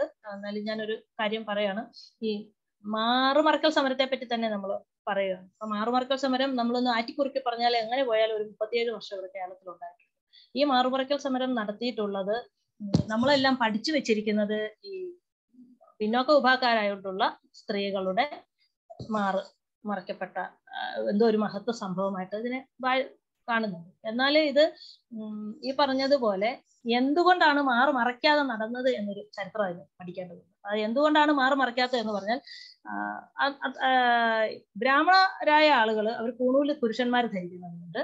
അവരെ അങ്ങനെ കാണുമ്പോൾ തന്നെ അവർക്ക് നേരിട്ട് ആ ബഹുമാനം കിട്ടുന്നു. അപ്പോ പിന്നീട് എന്നാൽ സ്ത്രീകൾക്ക്, ഞങ്ങളുടെ സ്ത്രീകൾക്ക് ആ ഒരു അഭിമാനം അതുപടി തന്നെ ഒരു മംഗളാവസരങ്ങളിൽ പുറത്തിറങ്ങുന്നുണ്ട്. അതുപോലെ അമ്പലങ്ങളിലേക്ക് പോകണം. ഈ സമയത്തും കണ്ടാലുടനെ ഊഹോയി പറഞ്ഞ് മാറി നിൽക്കുക എന്ന് പറയുമ്പോൾ അതൊരാളെ ചവിട്ടിത്താക്കുകയും അതുവഴി ഒരാൾ ഉയർത്തപ്പെടുകയും ചെയ്യുന്ന ഒരേ സമയത്തെ പ്രക്രിയയാണ്. അപ്പൊ ഈ പ്രക്രിയയിലേക്ക് ഞങ്ങളുടെ സ്ത്രീകളും ഉണ്ടാകണം. അപ്പം അത് കിട്ടണം എന്നുണ്ടെങ്കിൽ അവർക്ക് മാത്രമാണ് അന്ന് മാറുമറയ്ക്കുവാനുള്ള അവകാശം ഉണ്ടായത്. അന്ന് മാറുമറച്ച സ്ത്രീകൾ എന്ന് പറഞ്ഞാൽ അത് ബ്രാഹ്മണരായിരുന്നു. അവർക്ക് സ്വാഭാവികമായിട്ട് ആ ഒരു ആദരവ് ലഭിക്കുന്നതാണ്. ആ ആദരവ് ലഭിക്കുവാൻ വേണ്ടി ബാക്കിയുള്ള സ്ത്രീകളുടെ മുലകളെ തുറന്ന് കാണിച്ചുകൊണ്ടായിരുന്നു ആ ആദരവ് നേടിയെടുത്തുകൊണ്ടിരുന്നത്. അപ്പൊ അതിലേക്ക് ഈ പറഞ്ഞ ബാക്കി എല്ലാ തട്ട് സമൂഹങ്ങളും, അത് വാര്യരാകട്ടെ, പിഷാരടിമാരാകട്ടെ, നായർ, കർത്ത, ഏത് വിഭാഗങ്ങളാകട്ടെ, എത്ര ഉപവിഭാഗങ്ങളുണ്ട്, എല്ലാ സമൂഹങ്ങളും തുറന്ന് കാട്ടപ്പെടാൻ എത്തിക്കപ്പെട്ടു. ഇവൻ ക്ഷത്രിയരായിട്ടുള്ള ആളുകൾ, ക്ഷത്രിയർ എന്ന് അവർ തന്നെ അവരുടെ അമ്പലങ്ങളിൽ, അങ്ങനെയാണല്ലോ മുലക്കച്ച എന്നൊരു പ്രയോഗം തന്നെ ഉണ്ടാകുന്നത്. ഈ മുലക്കച്ച മേളിലേക്ക് കെട്ടുന്നതും താഴോട്ട് കെട്ടുന്നതുമായ സന്ദർഭങ്ങളുണ്ട്. അമ്പലത്തിനകത്ത് പ്രവേശിക്കുമ്പോൾ അവർക്ക് ആ മാറ് തുറന്നു കാണിച്ച് തന്നെ ക്ഷത്രിയ സ്ത്രീകൾ കടന്നു വരണമെന്നായിരുന്നു. എന്നാൽ ഇതിനുവേണ്ടി ഇവരാരും തെരുവിൽ ഇറങ്ങുവാൻ തയ്യാറായില്ല. കാര്യം അത് മഹത്തരമാണെന്ന് ഞാൻ നേരത്തെ പറഞ്ഞല്ലോ. പ്രസാദമൂട്ടിന്റെ സമയത്തിന്റെ മഹത്വവൽക്കരിക്കുവാനും ബ്രാഹ്മണ ശാപം കൊണ്ട് അതിനെ സമീകരിക്കുവാനും, വയലൻസിനെ സമീകരിക്കുവാനും സാധിച്ചു. അതുകൊണ്ട് തന്നെ അതേ ദൈവങ്ങളെയും ആരാധിച്ചു വന്നിരുന്ന ഈ സമൂഹങ്ങൾ ഇത് നല്ലതാണെന്ന് വിശ്വസിച്ചത് സ്റ്റിൽ ഇതിനെ സ്തുതി പാടിക്കൊണ്ടിരിക്കുകയായിരുന്നു. ഇപ്പോഴും പലപ്പോഴും സ്തുതിപാഠകരായി നിൽക്കുന്നവരും, അല്ലെങ്കിൽ രാമജന്മഭൂമി ബാബറി മസ്ജിദ് സമയം വന്നപ്പോഴാകട്ടെ, അല്ലെങ്കിൽ മുസാഫർ നഗർ കൂട്ടക്കൊല വന്നപ്പോഴും ഒക്കെ ഈ ടൂളുകളാകാൻ എത്തിക്കപ്പെടുന്നത് മറ്റു ഇതര സമൂഹങ്ങളാണ്. ഇത്തരം സമൂഹങ്ങൾ അതിനുവേണ്ടി ഇറങ്ങുകയാണ്. കാരണം അത് ഞങ്ങളുടെ ഡ്യൂട്ടിയാണ് എന്ന് പറഞ്ഞുകൊണ്ട് അവർ ഇറങ്ങുന്നത്. അപ്പൊ ഇത്തരത്തിൽ പക്ഷെ നമ്മൾ തെരുവിലിറങ്ങിയത് പിന്നോക്ക സമൂഹങ്ങളാണ്. പിന്നോക്കരായ സ്ത്രീകളാണ് അതിനുവേണ്ടി ഇറങ്ങി വരുന്നതും. പിന്നോക്കരായ സ്ത്രീകളുടെയാണ് തലക്കുളക്കത്തൊക്കെ വെച്ച് അവർ അവിടുത്തെ റൗക്ക പറിച്ചു മാറ്റപ്പെടുകയും ചെയ്തു. അവർ അതിനുവേണ്ടി 37 വർഷം സഹനം സഹിച്ചത് കൊണ്ടാണ് ഈ ഇന്ത്യയിലെ എല്ലാ സ്ത്രീകളും മെച്ചപ്പെട്ട രീതിയിൽ വസ്ത്രം ധരിക്കേണ്ടത്. എന്നാൽ ഇത് മറയ്ക്കാതെ നടന്നവർ അപരിഷ്കൃതരായി, വൃത്തിഹീനരായി, ശുചിത്വമില്ലാത്ത ജനതയായി നമ്മുടെ കരിക്കുലത്തിൽ പ്രത്യക്ഷപ്പെട്ടിരിക്കുന്നത് ഈ പിന്നോക്ക സ്ത്രീകൾ മാത്രമാണ്. ഇവിടെയാണ് എത്തരത്തിലാണ് ഈ മസ്കുലിനിറ്റിയെ, ബ്രാഹ്മണിക്കൽ പാട്രിയാർക്കിയുടെ മസ്കുലിനിറ്റിയെ ഇതര ജാതി സമൂഹങ്ങൾ സഹായിച്ചുകൊണ്ട് ടൂളുകളാക്കുന്നത് എങ്ങനെയാണ് അതീവ പിന്നോക്കരെയും ദളിതരെയും ആദിവാസികളെയും വായിക്കേണ്ടത് എന്ന് പറയും. ഈ മാറുമറയ്ക്കലിന്റെ ചരിത്രത്തെ കുറിച്ച് നമുക്ക് മറ്റൊരു അവസരത്തിൽ ചർച്ച ചെയ്യണം. കാരണം എനിക്ക് വേറെ കുറെ ഒബ്സർവേഷൻസ് ഉണ്ട്. ഞാൻ കുറെ കാലമായിട്ട് അതിനെക്കുറിച്ച് പഠിക്കുന്നതുമാണ്. ഒരുപക്ഷെ ഇത്രയും ലളിതമല്ല ആ കഥ എന്നാണ് എനിക്ക് തോന്നുന്നത്. അത് പക്ഷെ വേറൊരു ചർച്ചയാണ്. എനിക്കൊന്നും പറയുന്നില്ല. ചെറിയൊരു I had 2 comments to make. ഒന്ന്, ഈ ഒരു hi thank you, actually, first of all, thank you for your very powerful lyrics, freedom fight. Thank you very much. And ആ ഒരു ഗ്രാറ്റിറ്റ്യൂഡിൽ തന്നെ ആയിട്ട് ഞാൻ ഇപ്പം ഈ ഒരു 2 കാര്യങ്ങൾ, ഇപ്പൊ ഈ പബ്ലിക് സ്പേസ് എന്ന് പറഞ്ഞപ്പം ഞാനിങ്ങനെ ആലോചിക്കുകയായിരുന്നു. നമ്മുടെ CA പ്രൊട്ടസ്റ്റ് നടക്കുന്ന സമയത്ത് ഞാൻ പ്രതീക്ഷിക്കാതെ എൻ്റെ ഒരു വീഡിയോ വൈറലായി. അപ്പോ അത് ഞാൻ പ്രതീക്ഷിക്കാത്ത രീതിയിലാണ് അത് വൈറലായത്. അപ്പോൾ എൻ്റെ വീട്ടിൽ നിന്ന് വന്ന കമന്റ് എന്ന് പറഞ്ഞു കഴിഞ്ഞാല്, അച്ഛനെ വിളിച്ചിട്ട് എൻ്റെ അച്ഛൻ്റെ പെങ്ങള് പറയുകയാണ് അവളെ കെട്ടിച്ചു വിട്ടൂടെ എന്ന് പറയുകയാണ്. സോ ഐ ക്യാൻ ഇമാജിൻ കാരണം കാസ്റ്റ് ആങ്സൈറ്റി അവിടെ വളരെ നന്നായിട്ട് വർക്ക് ചെയ്തു. കാരണം കല്യാണം കഴിച്ചു കഴിഞ്ഞു കഴിഞ്ഞാല് സ്ത്രീകളെ അങ്ങ് ടേം ചെയ്യാലോ, പൊളിറ്റിക്സ് പറയാതിരിക്കാൻ എന്നുള്ള രീതിയിൽ. സെക്കൻഡ് കോമെന്റ് ഈ സിനിമയെ കുറിച്ചാണ് ഞാൻ ഇങ്ങനെ ആലോചിച്ചത്. എൻ്റെ മാസ്റ്റേഴ്സ് ഡിസർട്ടേഷൻ ഇതിനെ പറ്റിയിട്ടായിരുന്നു. ഈ മാസ്ക്യുലിൻ ഐഡന്റിറ്റീസ്, മാസ്ക്യുലിനിറ്റി ഒരു സിംഗിൾ ഐഡന്റിറ്റി അല്ലല്ലോ, മാസ്ക്യുലിനിറ്റീസ് ആണല്ലോ. അപ്പോൾ എങ്ങനെയാണ് ഒരു സവർണ മാസ്ക്യുലിനിറ്റിയെ ഉണ്ടാക്കുന്ന സമയത്ത് വേറെ മാസ്ക്യുലിനിറ്റീസ് ഉണ്ടായി വരുന്നത് എന്നായിരുന്നു ഞാൻ നോക്കിയത്. അതിലും കണ്ടന്റിനേക്കാളും കൂടുതൽ ഞാൻ വിഷ്വൽ കൾച്ചറാണ് ഞാൻ നോക്കിയത്. അതായത് ഒരു സീന് നമ്മൾ ഷൂട്ട് ചെയ്യുമ്പം ലൈറ്റ് വേണം, അപ്പോൾ ലൈറ്റ് ഉണ്ടാകുമ്പോൾ ഷാഡോ ഉണ്ടാവും, കളർ നമ്മൾ കളർ കറക്റ്റേഴ്സ് എന്താ പറയുക നമ്മുടെ ക്യാമറയിൽ ഉണ്ടെന്ന് ഞാൻ അപ്പോഴാണ് അറിയുന്നത്.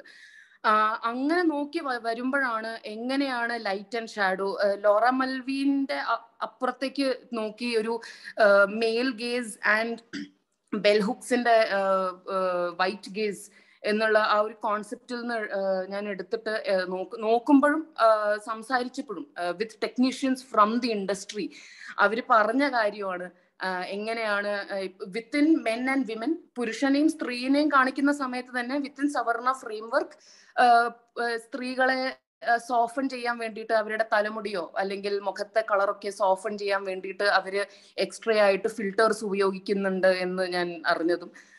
അങ്ങനെ വായിക്കുമ്പോൾ ഒരു വിത്തിൻ, അതായത് ഈ ഒരു വില്ലനസ് ക്യാരക്ടർ വരുമ്പോഴത്തേക്കും ഡാർക്ക് ആയിരിക്കും സീന്, കുറെ ഡാർക്ക് ബ്ലൂ ആയിട്ടുള്ള കളേഴ്സും ഇതെല്ലാം ഉപയോഗിക്കുന്ന രീതിയിൽ കണ്ടിരുന്നു. അപ്പം സവർണ ഐഡന്റിറ്റീസിനെ, സവർണ പുരുഷന്മാരെ, ആരാണെങ്കിലും ഇപ്പം സവർണ പുരുഷന്മാരെ പോർട്രേ റെപ്രസെന്റ് ചെയ്യുന്ന സമയത്ത് വളരെ നന്നായിട്ട് ലൈറ്റ് ഒക്കെ യൂസ് ചെയ്ത് ഒരു നല്ലൊരു ക്യാരക്ടറാണ് എന്ന്, വില്ലനസ് ക്യാരക്ടറാണ് പ്ലേ ചെയ്യുന്ന എന്നുണ്ടെങ്കിലും അവരെ ഒരു നല്ല ആ ഒരു വയലൻസിനെ ജസ്റ്റിഫൈ ചെയ്യുന്ന രീതിയിലാണല്ലോ എല്ലാ കഥകളുടെ ക്ലൈമാക്സും വരുന്നത്. അപ്പം ഇതെല്ലാം ചെയ്യുന്ന സമയത്ത് പുരുഷന്മാർക്ക് നൈസായിട്ടൊരു സോഫൺ ചെയ്തിട്ടും ലൈറ്റൊക്കെ വളരെ ബ്രൈറ്റ് ആയിട്ടുള്ള ലൈറ്റ്സും, ബാക്കിയുള്ള ഐഡന്റിറ്റീസിലേക്ക് വരുമ്പോഴത്തേക്കും ഞാൻ എക്സാമ്പിൾ പറയുകയാണെങ്കിൽ ഇപ്പൊ ലേലവും വാഴുന്നൂറൊക്കെ ഞാൻ ഒരു 15-20 പ്രാവശ്യം കണ്ടിട്ടുണ്ടായിരുന്നു ഇതൊന്ന് മനസ്സിലാക്കാൻ വേണ്ടിയിട്ട്.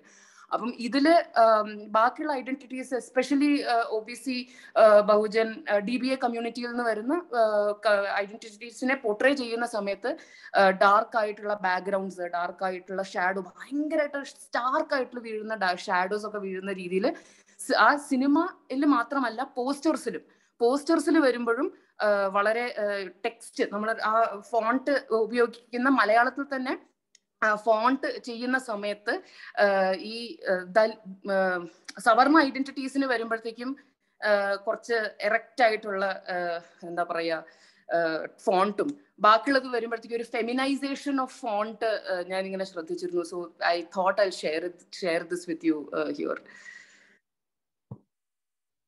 എനിക്കൊരു കാര്യം കൂട്ടിച്ചേർക്കാനുണ്ടായിരുന്നേ. ഈ ട്രൈബൽ മസ്കുലിനിറ്റി ഇതുമായിട്ട് ബന്ധപ്പെടുത്തി ഈ നമ്മുടെ ഡെവലപ്മെന്റൽ പ്രോജക്ട്സിലൊക്കെ തന്നെ ട്രൈബൽ സ്ത്രീകൾക്ക് സ്പേസ് കൊടുക്കുന്നുള്ളൂ. അപ്പോ പൊതുവെ ഡെവലപ്മെന്റൽ പ്രോജക്ട്സ് ഒക്കെ അവിടെ നടപ്പാക്കുന്ന ഒരു ജെൻഡർ പോളിറ്റിക്സ് എന്ന് പറയുന്നത് ഈ നമ്മുടെ അപ്പർ കാസ്റ്റ് ജെൻഡർ ഇത് തന്നെയാണല്ലോ. അപ്പൊ ഇതിന്റെ ഫലമായിട്ട് ട്രൈബൽ മസ്കുലിനിറ്റി ശരിക്കും ഹേർട്ട് ആവുകയും അതുപോലെ അവര് ഇൻവിസിബിൾ ആവുകയും ചെയ്യുന്നു അവിടുത്തെ പൊതുസമൂഹത്തിൽ എന്നുള്ളതാണ്. പിന്നെ ട്രൈബൽ സമൂഹത്തിൽ നമ്മളുടേത് അത്രയും വലിയൊരു ഡോമിനേറ്റ് ചെയ്യുന്ന തരത്തിലുള്ള ഒരു ആണുങ്ങളുടെ ഒരു ഇതില്ലല്ലോ. അപ്പം ഇത് ഈ നമ്മുടെ മെയിൻ സ്ട്രീം ഇതിന്റെ ഈ അഗ്രസീവായിട്ടുള്ള മസ്കുലിനിറ്റി അവിടെ അപ്ലൈ ചെയ്യുകയും സ്വാഭാവികമായിട്ട് മീഡിയയിൽ നിന്നും മറ്റ് നമ്മളുടെ ഇടപെടലുകളിലൊക്കെ അങ്ങനെയാണല്ലോ വരിക. അപ്പോൾ ഈ ഒരു തരം ഈ വംശഹത്യയിലേക്ക് പോകുന്ന തരത്തിൽ ഈ അവിടുത്തെ പുരുഷന്മാരെ സൈലന്റ് ആക്കാൻ ഇതിന് പറ്റുന്നു എന്നുള്ളതാണ്. ഞാൻ നോക്കുമ്പോൾ മിക്കവാറും എല്ലാ സ്ഥലത്തും അട്ടപ്പാടി ആണെങ്കിലും വയനാട്ടിലും ഒക്കെ ആണെങ്കിലും നമുക്ക് കമ്മ്യൂണിക്കേറ്റ് ചെയ്യാൻ പോലും അവിടെ പുരുഷന്മാരെ കിട്ടില്ല. അപ്പൊ ഇതൊരു ഡെവലപ്മെന്റൽ അജണ്ടയായിട്ട് ഇങ്ങനെ വരും ശരിക്കും. അങ്ങനെ ഉദ്ദേശിച്ചിട്ടില്ലെങ്കിലും അങ്ങനെ വരുന്നുണ്ട്.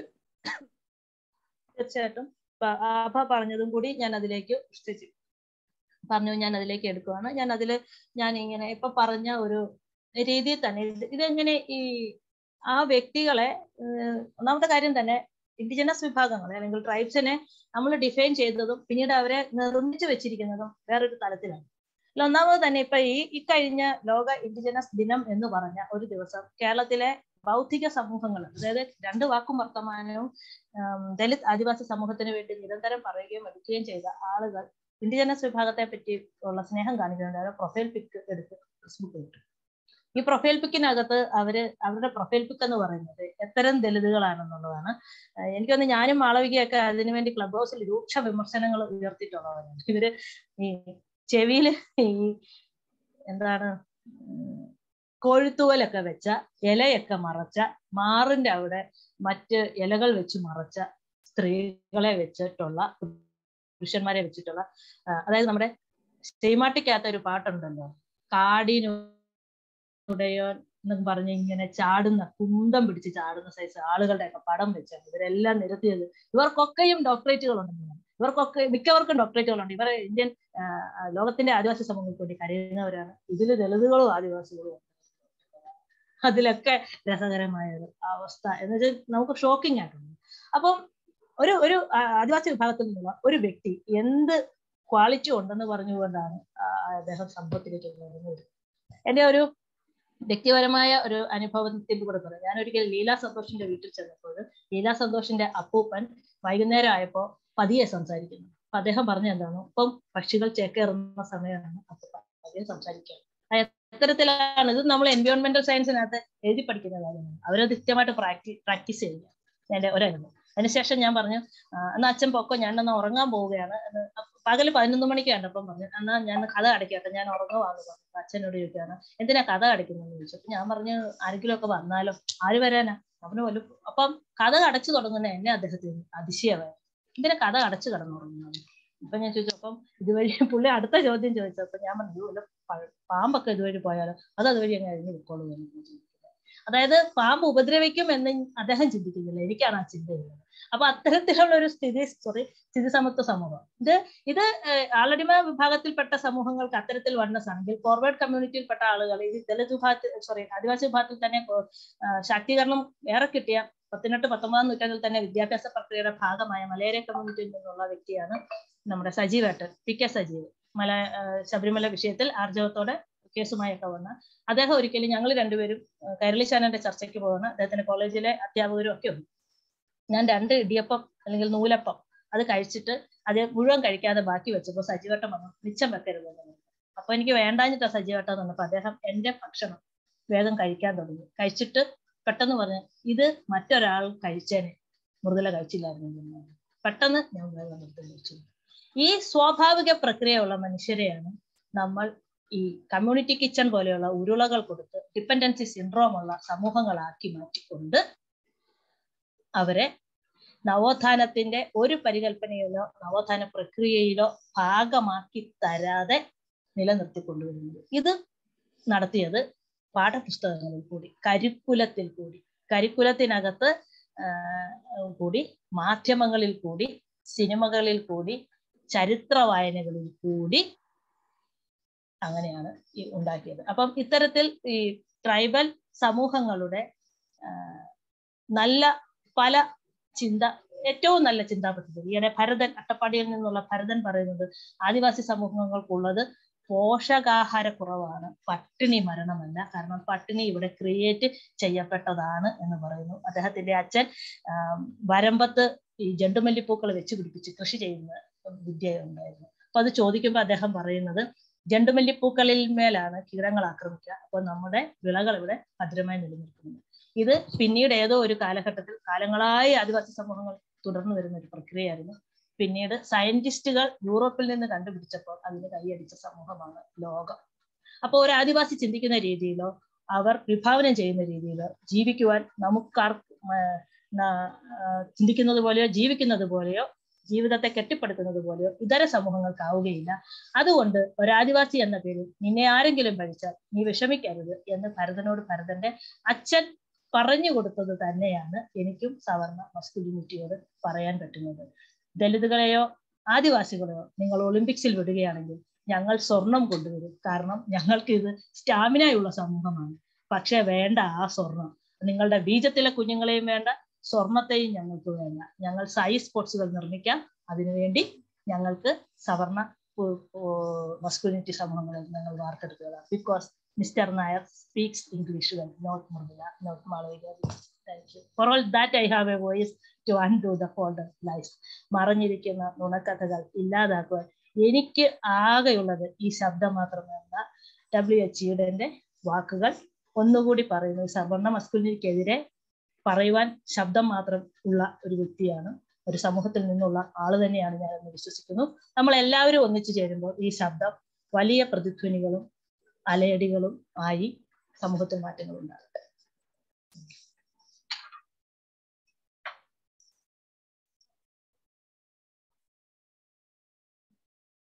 Thank you Rathi Menon ma'am. Thank you. നമുക്ക് വേറെ ഏതെങ്കിലും ക്വസ്റ്റ്യൻസ് ഇനിയുണ്ടോ?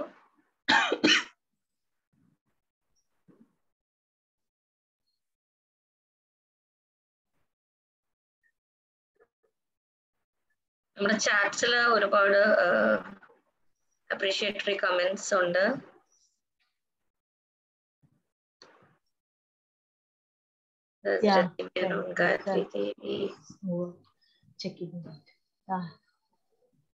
ഞാൻ ചാറ്റ് നോക്കിയാണ്. Thank you. Thanks for all the comments and opinion you have here.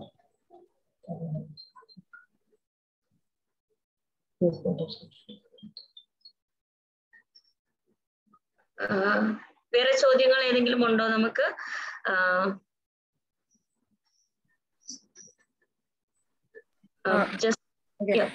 ചോദ്യമല്ല, ഞാൻ ജസ്റ്റ് ചില ഒബ്സർവേഷൻ അല്ലെങ്കിൽ ഈ ഒരു പ്രോഗ്രാം നമ്മൾ നടത്തുന്നു എന്നൊക്കെ പറയുമ്പോഴത്തേനും പൊതുവെ ഈ 2 ദിവസം മുന്നേ കൂടി ഒരാൾ എന്നോടൊരു ഡിസ്കഷനിൽ ഒന്ന് പറഞ്ഞു ലൈക്ക് വളരെ പ്രോഗ്രസീവ് ആണ് എല്ലാ കാര്യത്തിലും, സോ കോൾഡ് ഒരു പ്രോഗ്രസീവ് സ്റ്റാൻഡാണ് എടുക്കുന്നത്. പക്ഷെ എനിക്ക് അനുപമ അജിത്ത് വിഷയത്തില് ചില പ്രശ്നങ്ങളുണ്ട്. അപ്പം നമുക്കറിയാം, നമ്മൾ ഒരുപാട് ഇത്തരത്തിലുള്ള ഡിസ്കോഴ്സസിൽ കൂടെ വായിക്കുകയും അല്ലെങ്കിൽ പരിചയമുണ്ട്.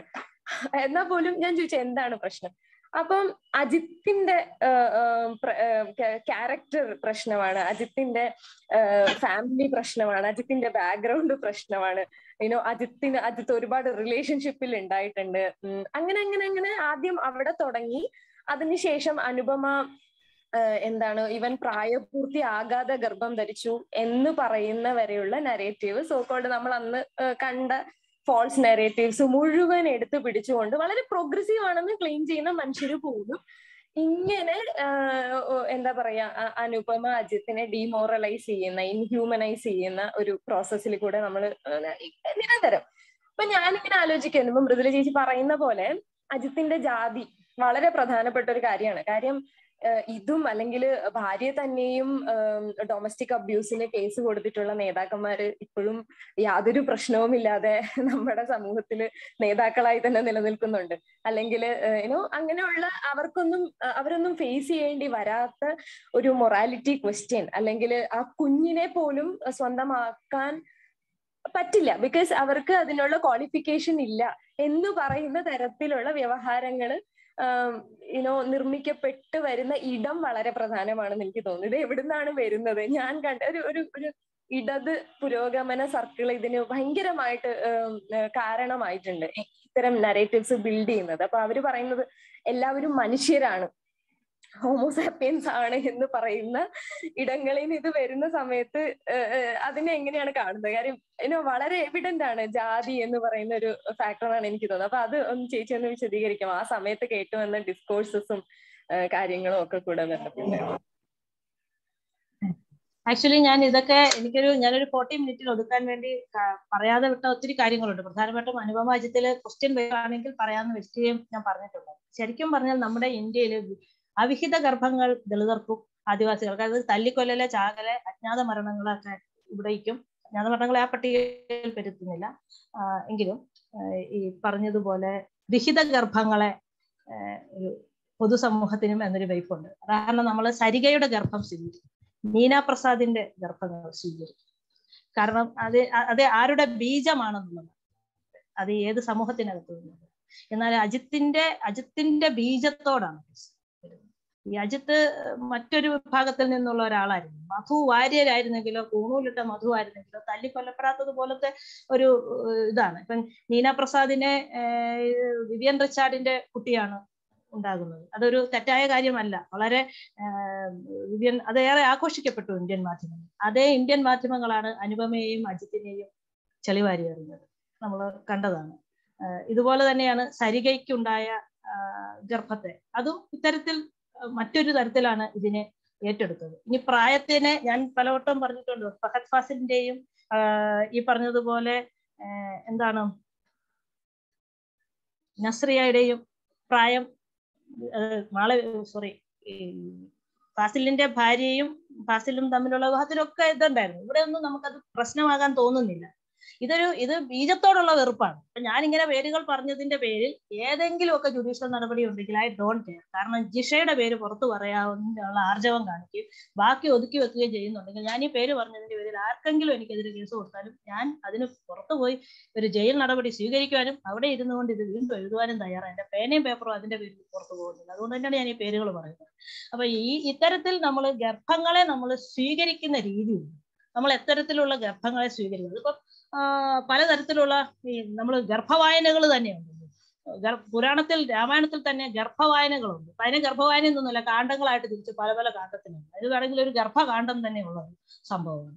അപ്പൊ അതിനകത്ത് തന്നെ സീതാദേവിയെ കൊണ്ട് രാമൻ കളയുന്നതിനെയൊക്കെ ഉദാത്തവൽക്കരിച്ചിട്ടുണ്ട്. ഈ ഉദാത്തവൽക്കരണത്തിനകത്ത് നമുക്ക് ഇതൊരു തെറ്റായി തോന്നുന്നില്ല. രാമനെ മര്യാദ പുരുഷനാക്കണം. മര്യാദ പുരുഷനാക്കുന്ന എന്തിനു വേണ്ടിയിട്ടാണ്?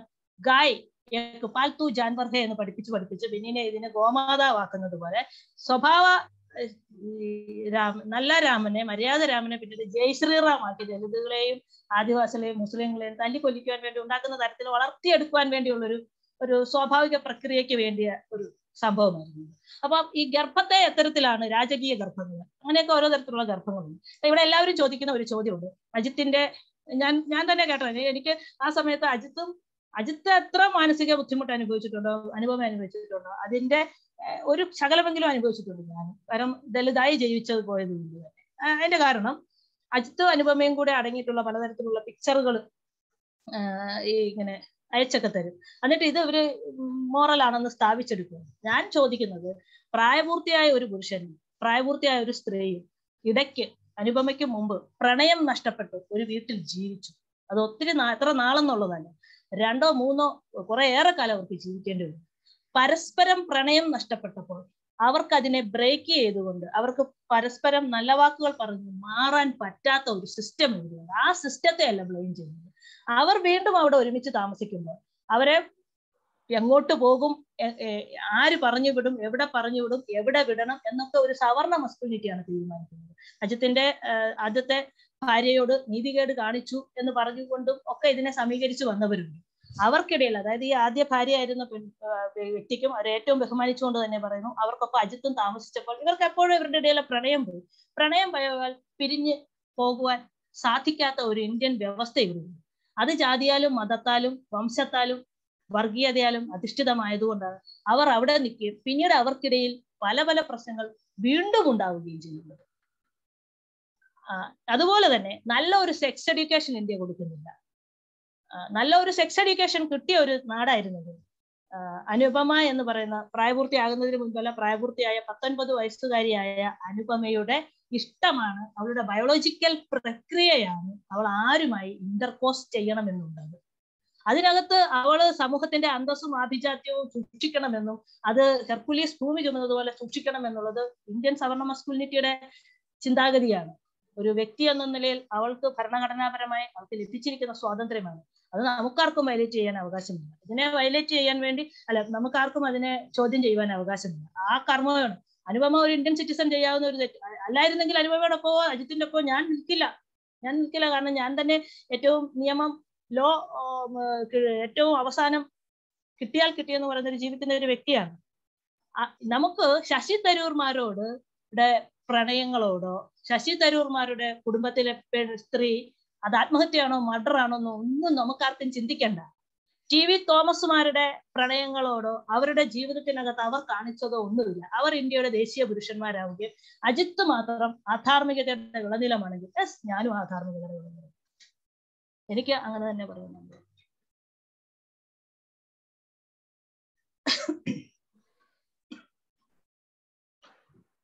I think that was a brilliant answer. ഇതിനോട് ചേർത്ത് പറയാൻ പറ്റുന്ന മൃദുല ദേവി ആദ്യം പറഞ്ഞു തുടങ്ങിയ അമൃതയുടെയും പ്രണയുടെയും പ്രണയത്തെയും പിന്നെ കല്യാണം മാരുതി റാവു എന്ന് പറഞ്ഞ അച്ഛൻ പട്ടാപ്പകൽ സ്ട്രീറ്റിൽ വെച്ച് ഹാക്ക് ചെയ്ത് കൊന്ന ദളിത് യുവാവിന്റെ കഥ രാം ഗോപാൽ വർമ്മ മർഡർ എന്നുള്ള സിനിമ ഇപ്പോഴും നെറ്റ്ഫ്ലിക്സിലുള്ള സിനിമയാണിത്. മർഡർ എന്നുള്ള സിനിമയാക്കിയപ്പോൾ ഇതുപോലെ തന്നെ ആ യുവാവിനെ ഒരു കോളനിയിൽ നിന്ന് വരുന്ന യുവാവാക്കുകയും ആ യുവാവിന് മൾട്ടിപ്പിൾ ബന്ധങ്ങൾ ഉണ്ടായിരുന്നു എന്ന് ചിത്രീകരിക്കുകയും ഏതൊക്കെ രീതിയിൽ ആ യുവാവിനെ ഡീമോണൈസ് ചെയ്ത് ആ സിനിമയിൽ കാണിക്കാൻ പറ്റുമോ ആ രീതിയിലെല്ലാം കാണിക്കുകയും ഈ മർഡറിനെ വീണ്ടും വീണ്ടും ജസ്റ്റിഫൈ ചെയ്യും. മോളെ അമൃതയെ നീ തിരിച്ചു വരൂ, അമ്മയടുത്ത് തിരിച്ചു പോകൂ എന്നുള്ള മാരുതി റാവിന്റെ ആ അഭ്യർത്ഥനയാണ് കറക്റ്റ്. അങ്ങനെ അച്ഛൻ കൊല ചെയ്യേണ്ടി വന്നു എന്നുള്ള രീതിയിൽ ഒരു സിനിമ വരികയും ആ സിനിമ അപ്രീഷിയേറ്റഡ് ആകുകയും ചെയ്യുന്ന ഒരു സ്ഥലത്ത് തന്നെയാണ് നമ്മൾ ഇന്ന് ഉള്ളതെന്ന്. ഈ സിനിമ പല ഭാഷകളിൽ പിന്നെ മൊഴിമാറ്റം ചെയ്യപ്പെട്ട് ആ പല ഭാഷകൾ ഈ സിനിമ നെറ്റ്ഫ്ലിക്സിലും പ്രൈമിലും സോണി ലിവിലും പല ഭാഷകളിലായിട്ട് ഇന്നുമുണ്ട്. ഇതുപോലെ തന്നെ ഒരു ലേഖനം ജയശ്രീ സുബ്രഹ്മണ്യം എന്നുള്ള ഫെമിനിസ്റ്റ് എഴുതുമ്പോൾ അവർ മാരുതി റാവുവിന്റെ പേര് പറഞ്ഞ് ഇന്ത്യൻ എക്സ്പ്രസിൽ എഴുതി എന്ന് പറഞ്ഞതിന് ഇവർക്ക് എതിരെ സൈബർ ആക്രമണം നടക്കുകയാണ്. അതായത് കൊല്ലപ്പെട്ട യുവാവിന്റെ പേര് അല്ലെങ്കിൽ അമൃതവർഷിണിയുടെ പേര് പറഞ്ഞതല്ല, എന്തുകൊണ്ട് നിങ്ങൾ റാവു എന്നുള്ള ആ ജാതി പേര് ചേർത്ത് അവരുടെ പേര് പറഞ്ഞു, ആ ജാതിയെ മുഴുവൻ നിങ്ങൾ അഗ്രസീവ് ആയിട്ടാണോ കാണിക്കുന്നത് എന്നുള്ള ചോദ്യങ്ങൾ ജയശ്രീ സുബ്രഹ്മണ്യം എന്ന് പറഞ്ഞ ഫെമിനിസ്റ്റ് നേരിടേണ്ടി വന്നു. ഇതുപോലെ ദേവിക മാം പറഞ്ഞതിനോട് ഒന്ന് ആഡ് ചെയ്യാണ്.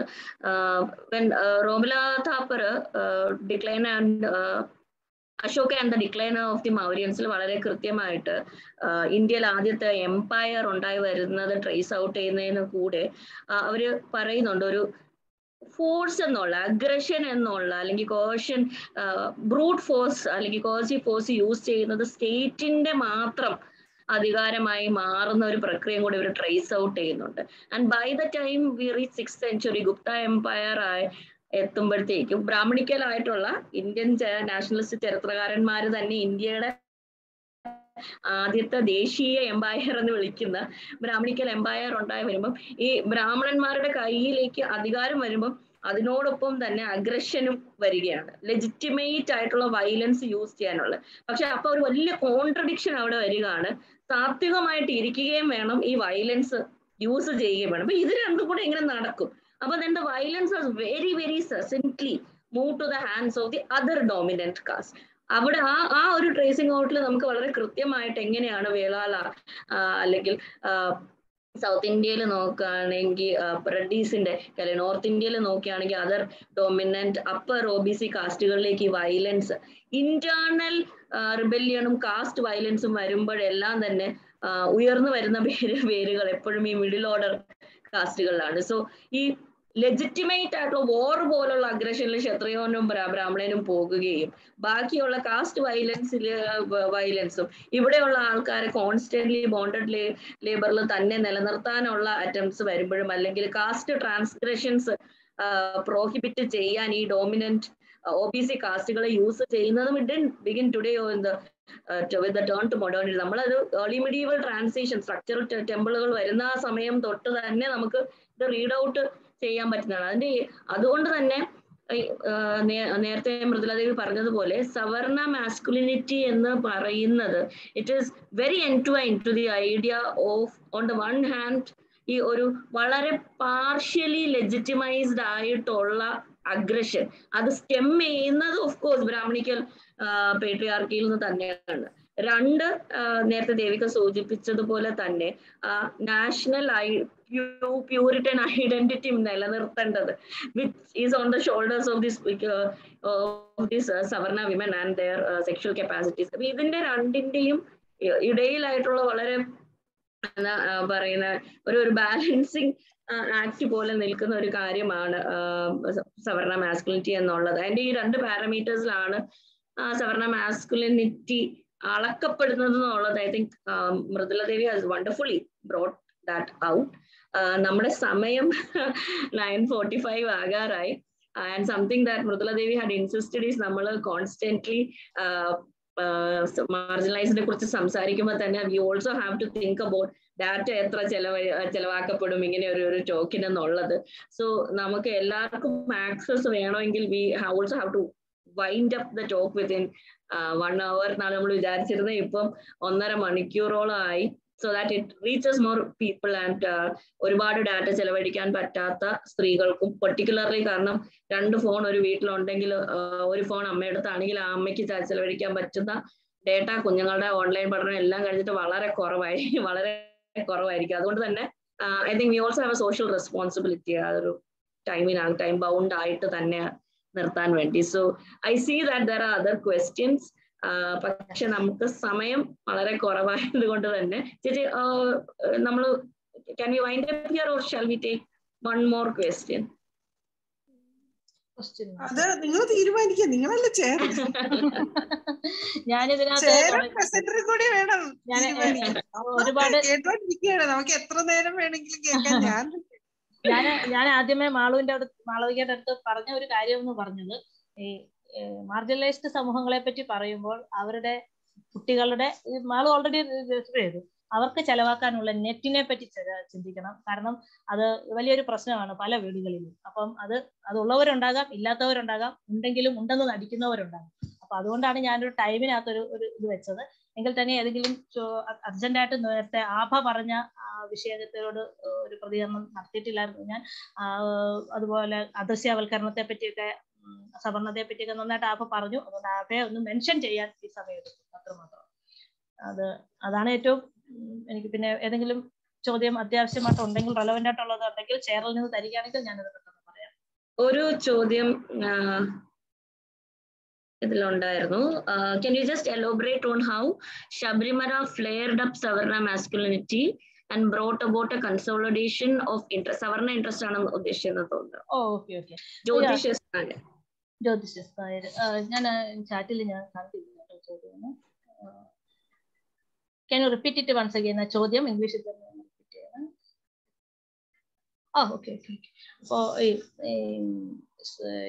Sabrimala. Can you elaborate on how Sabrimala flared up Savarna masculinity and brought about a consolidation of interest? Okay.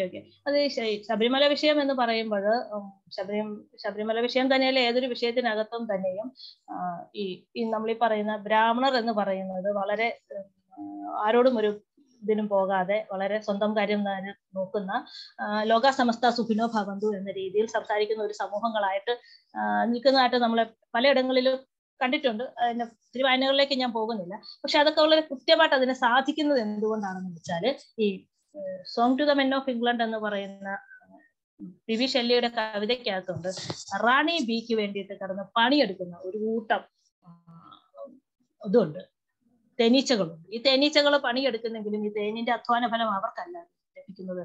ഇത്തരത്തില് ഈ തൊഴിലാളി തേനീച്ചകൾ ഒരുപാട് പേരെ ഈ ബ്രാഹ്മണ്യത്തിന് ലഭിക്കുന്നുണ്ട്. അപ്പൊ അത്തരം ഒരു ലഭ്യത കൊണ്ടാണ്, ഈ ഇത്തരം സമൂഹങ്ങളെ ലഭിക്കുന്നത് കൊണ്ടാണ് ഈ പറഞ്ഞതുപോലെ അദ്ദേഹത്തിന്റെ പേരും ഒക്കെ പറഞ്ഞു, ആരെങ്കിലും ഓർത്തെങ്കിൽ പറയുക, മോച്ചി അശോക് മോച്ചി അല്ലേ, കറക്റ്റ് അല്ലേ ഞാൻ പറഞ്ഞ പേര്? അശോക് മോച്ചിയെ പോലെയുള്ള ഒരു കുന്തവും ഒക്കെ ആയിട്ട് കുത്താനായിട്ടൊക്കെ ഇവിടെ വെളിയിൽ ഇറങ്ങി നിന്നത്. കാരണം എന്താണെന്ന് വെച്ചാൽ ഇവിടെ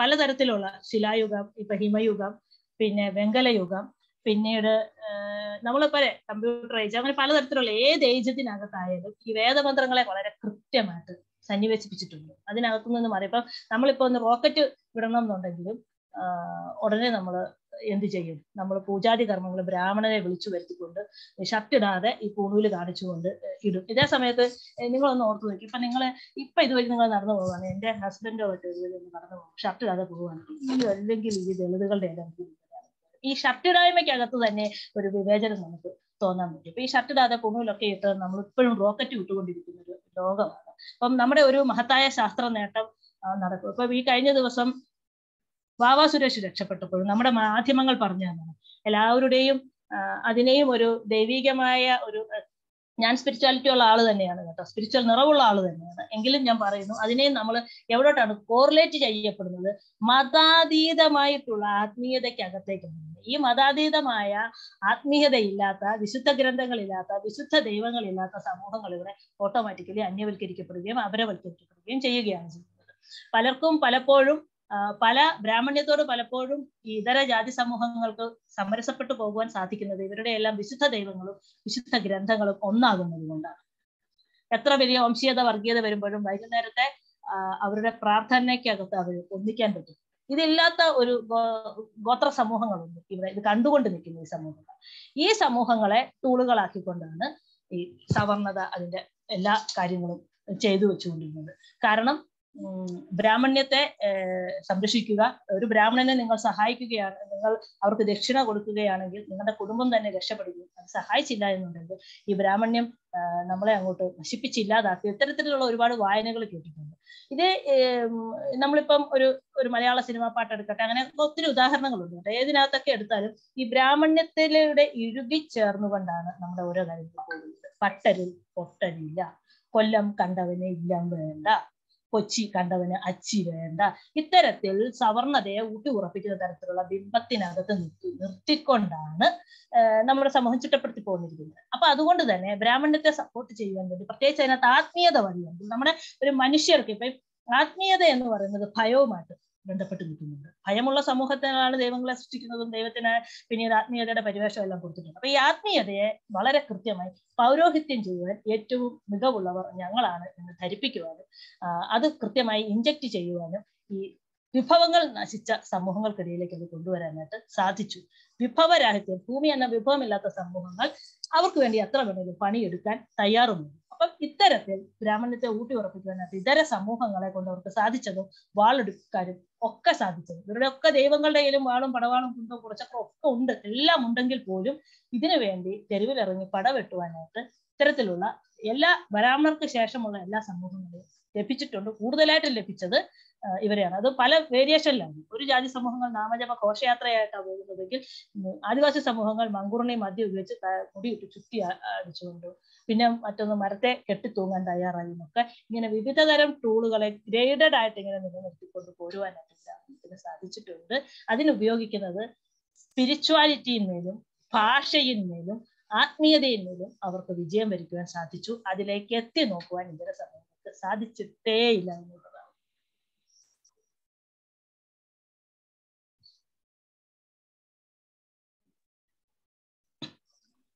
I believe that was a very fitting answer. നമ്മളിപ്പോൾ 9:50 ആയി. So I think we can wind up, and that was a wonderful, വളരെ പവർഫുൾ ആയിട്ടുള്ള ഒരു ലെക്ചർ ആയിരുന്നു. And thank you. And I think chat box is full of applause for you. Thank you so much for that. On my personal behalf and on behalf of Althea Maithri Collective, thanks for a very detailed and very, very lucid lecture on Savarna masculinity. It cannot be explained better than this, and we couldn't have gotten a better speaker than you on this particular topic. So thank you, Mrudula, Devi, once. And thanks to our wonderful audience, and thanks for everyone who asked the questions, and thanks for the answers, and all those who commented. I think you made the conversation all the more richer. And with that, I believe we can wind up. Thanks, everyone. നമുക്ക് എന്തെങ്കിലും add ചെയ്യാനുണ്ടോ ദിവ്യ, ദേവിക? ഇല്ല, ഞങ്ങൾക്ക് ഈ ആൽത്തിയുടെ വശത്തു നിന്ന് ഞങ്ങൾക്ക് വളരെ സന്തോഷം. ശരിക്ക് ഒരു വളരെ എന്താ പറയാ, പിന്നെ എല്ലാവർക്കും ചോദ്യം ചോദിക്കാൻ സ്വാതന്ത്ര്യം തോന്നുന്ന രീതിയിലുള്ള ഒരു അവതരണമാണ് ഏറ്റവും വലിയ ശക്തി. മൃദുലയുടെ ഏറ്റവും മനോഹരമായ സംസാരത്തിന്റെ ഏറ്റവും മനോഹരമായ ഒരു വശം എന്താണെന്ന് വെച്ചാൽ എല്ലാവർക്കും അതിൽ പങ്കുചേരാൻ തോന്നും എന്നുള്ളതാണ്. അത് നല്ല ഭംഗിയായിട്ട് എനിക്ക് തോന്നുന്നു ഇന്നത്തെ സദസ്സ് വളരെ അത് കൃത്യമായിട്ട് അത് പ്രതിഫലിക്കുന്നുണ്ട്, ആ ഒരു സ്വഭാവം. മൃദുലയോട് വലിയ നന്ദിയുണ്ട്. സത്യത്തിൽ മൃദുലയ്ക്ക് ഈ പ്രഭാഷണം നടത്താനുള്ള സാഹചര്യം ഞാൻ നിർബന്ധം പിടിച്ചത് കൊണ്ടാണ്. അല്ലെങ്കിൽ എനിക്കൊരു കുറ്റബോധം അതിലുണ്ട്. കാരണം വീട്ടിൽ വേറെ പല കാര്യങ്ങളും ഉള്ളപ്പോഴാണ് സൗഹൃദമാണ് എനിക്ക് ഏറ്റവും വലുത് എന്ന് പറഞ്ഞിട്ടാണ് മൃദുല ഇന്ന് നമുക്ക് നമ്മുടെ കൂടെ ഉണ്ടാവാൻ സമ്മതിച്ചത്. ഇത്രയും ഈ ഒരു ചർച്ച ഇത്രയും സമ്പന്നമാക്കിയതിൽ മൃദുലയുടെ പങ്ക് വളരെ വലുതാണ്. ഞങ്ങൾക്കെല്ലാം വലിയ നന്ദിയുണ്ട്. ഈ പ്രഭാഷണ പരമ്പരയിലെ 3ാമത്തെ പ്രഭാഷണമാണ് ഇത്. അടുത്ത പ്രഭാഷണം സൈബർ വയലൻസിനെ കുറിച്ചാണ്. അനുപമ അജിത് കേസിൽ ഏറ്റവും ശക്തമായ നമ്മൾ അനുഭവപ്പെട്ട ഒരു കാര്യം, അതായത് എതിർ ശബ്ദങ്ങളെ സൈബർ ലിഞ്ചിങ് നടത്തി ഒതുക്കുക. അനുപമയെ അജിത്തിനെ പോലെ സൈബർ വയലൻസ് നേരിട്ടിട്ടുള്ള മനുഷ്യര് കേരളത്തിൽ തന്നെ ചുരുക്കമായിരിക്കും. അതാണ് നമ്മുടെ അടുത്ത വിഷയം. അതിന്റെ തീയതി, ലിങ്ക്, കാര്യങ്ങളൊക്കെ തീയതിയോട് അടുപ്പിച്ച് അറിയിക്കുന്നതായിരിക്കും. ഇന്ന് വന്ന എല്ലാവർക്കും ഹൃദയം നിറഞ്ഞ നന്ദി. നമസ്കാരം.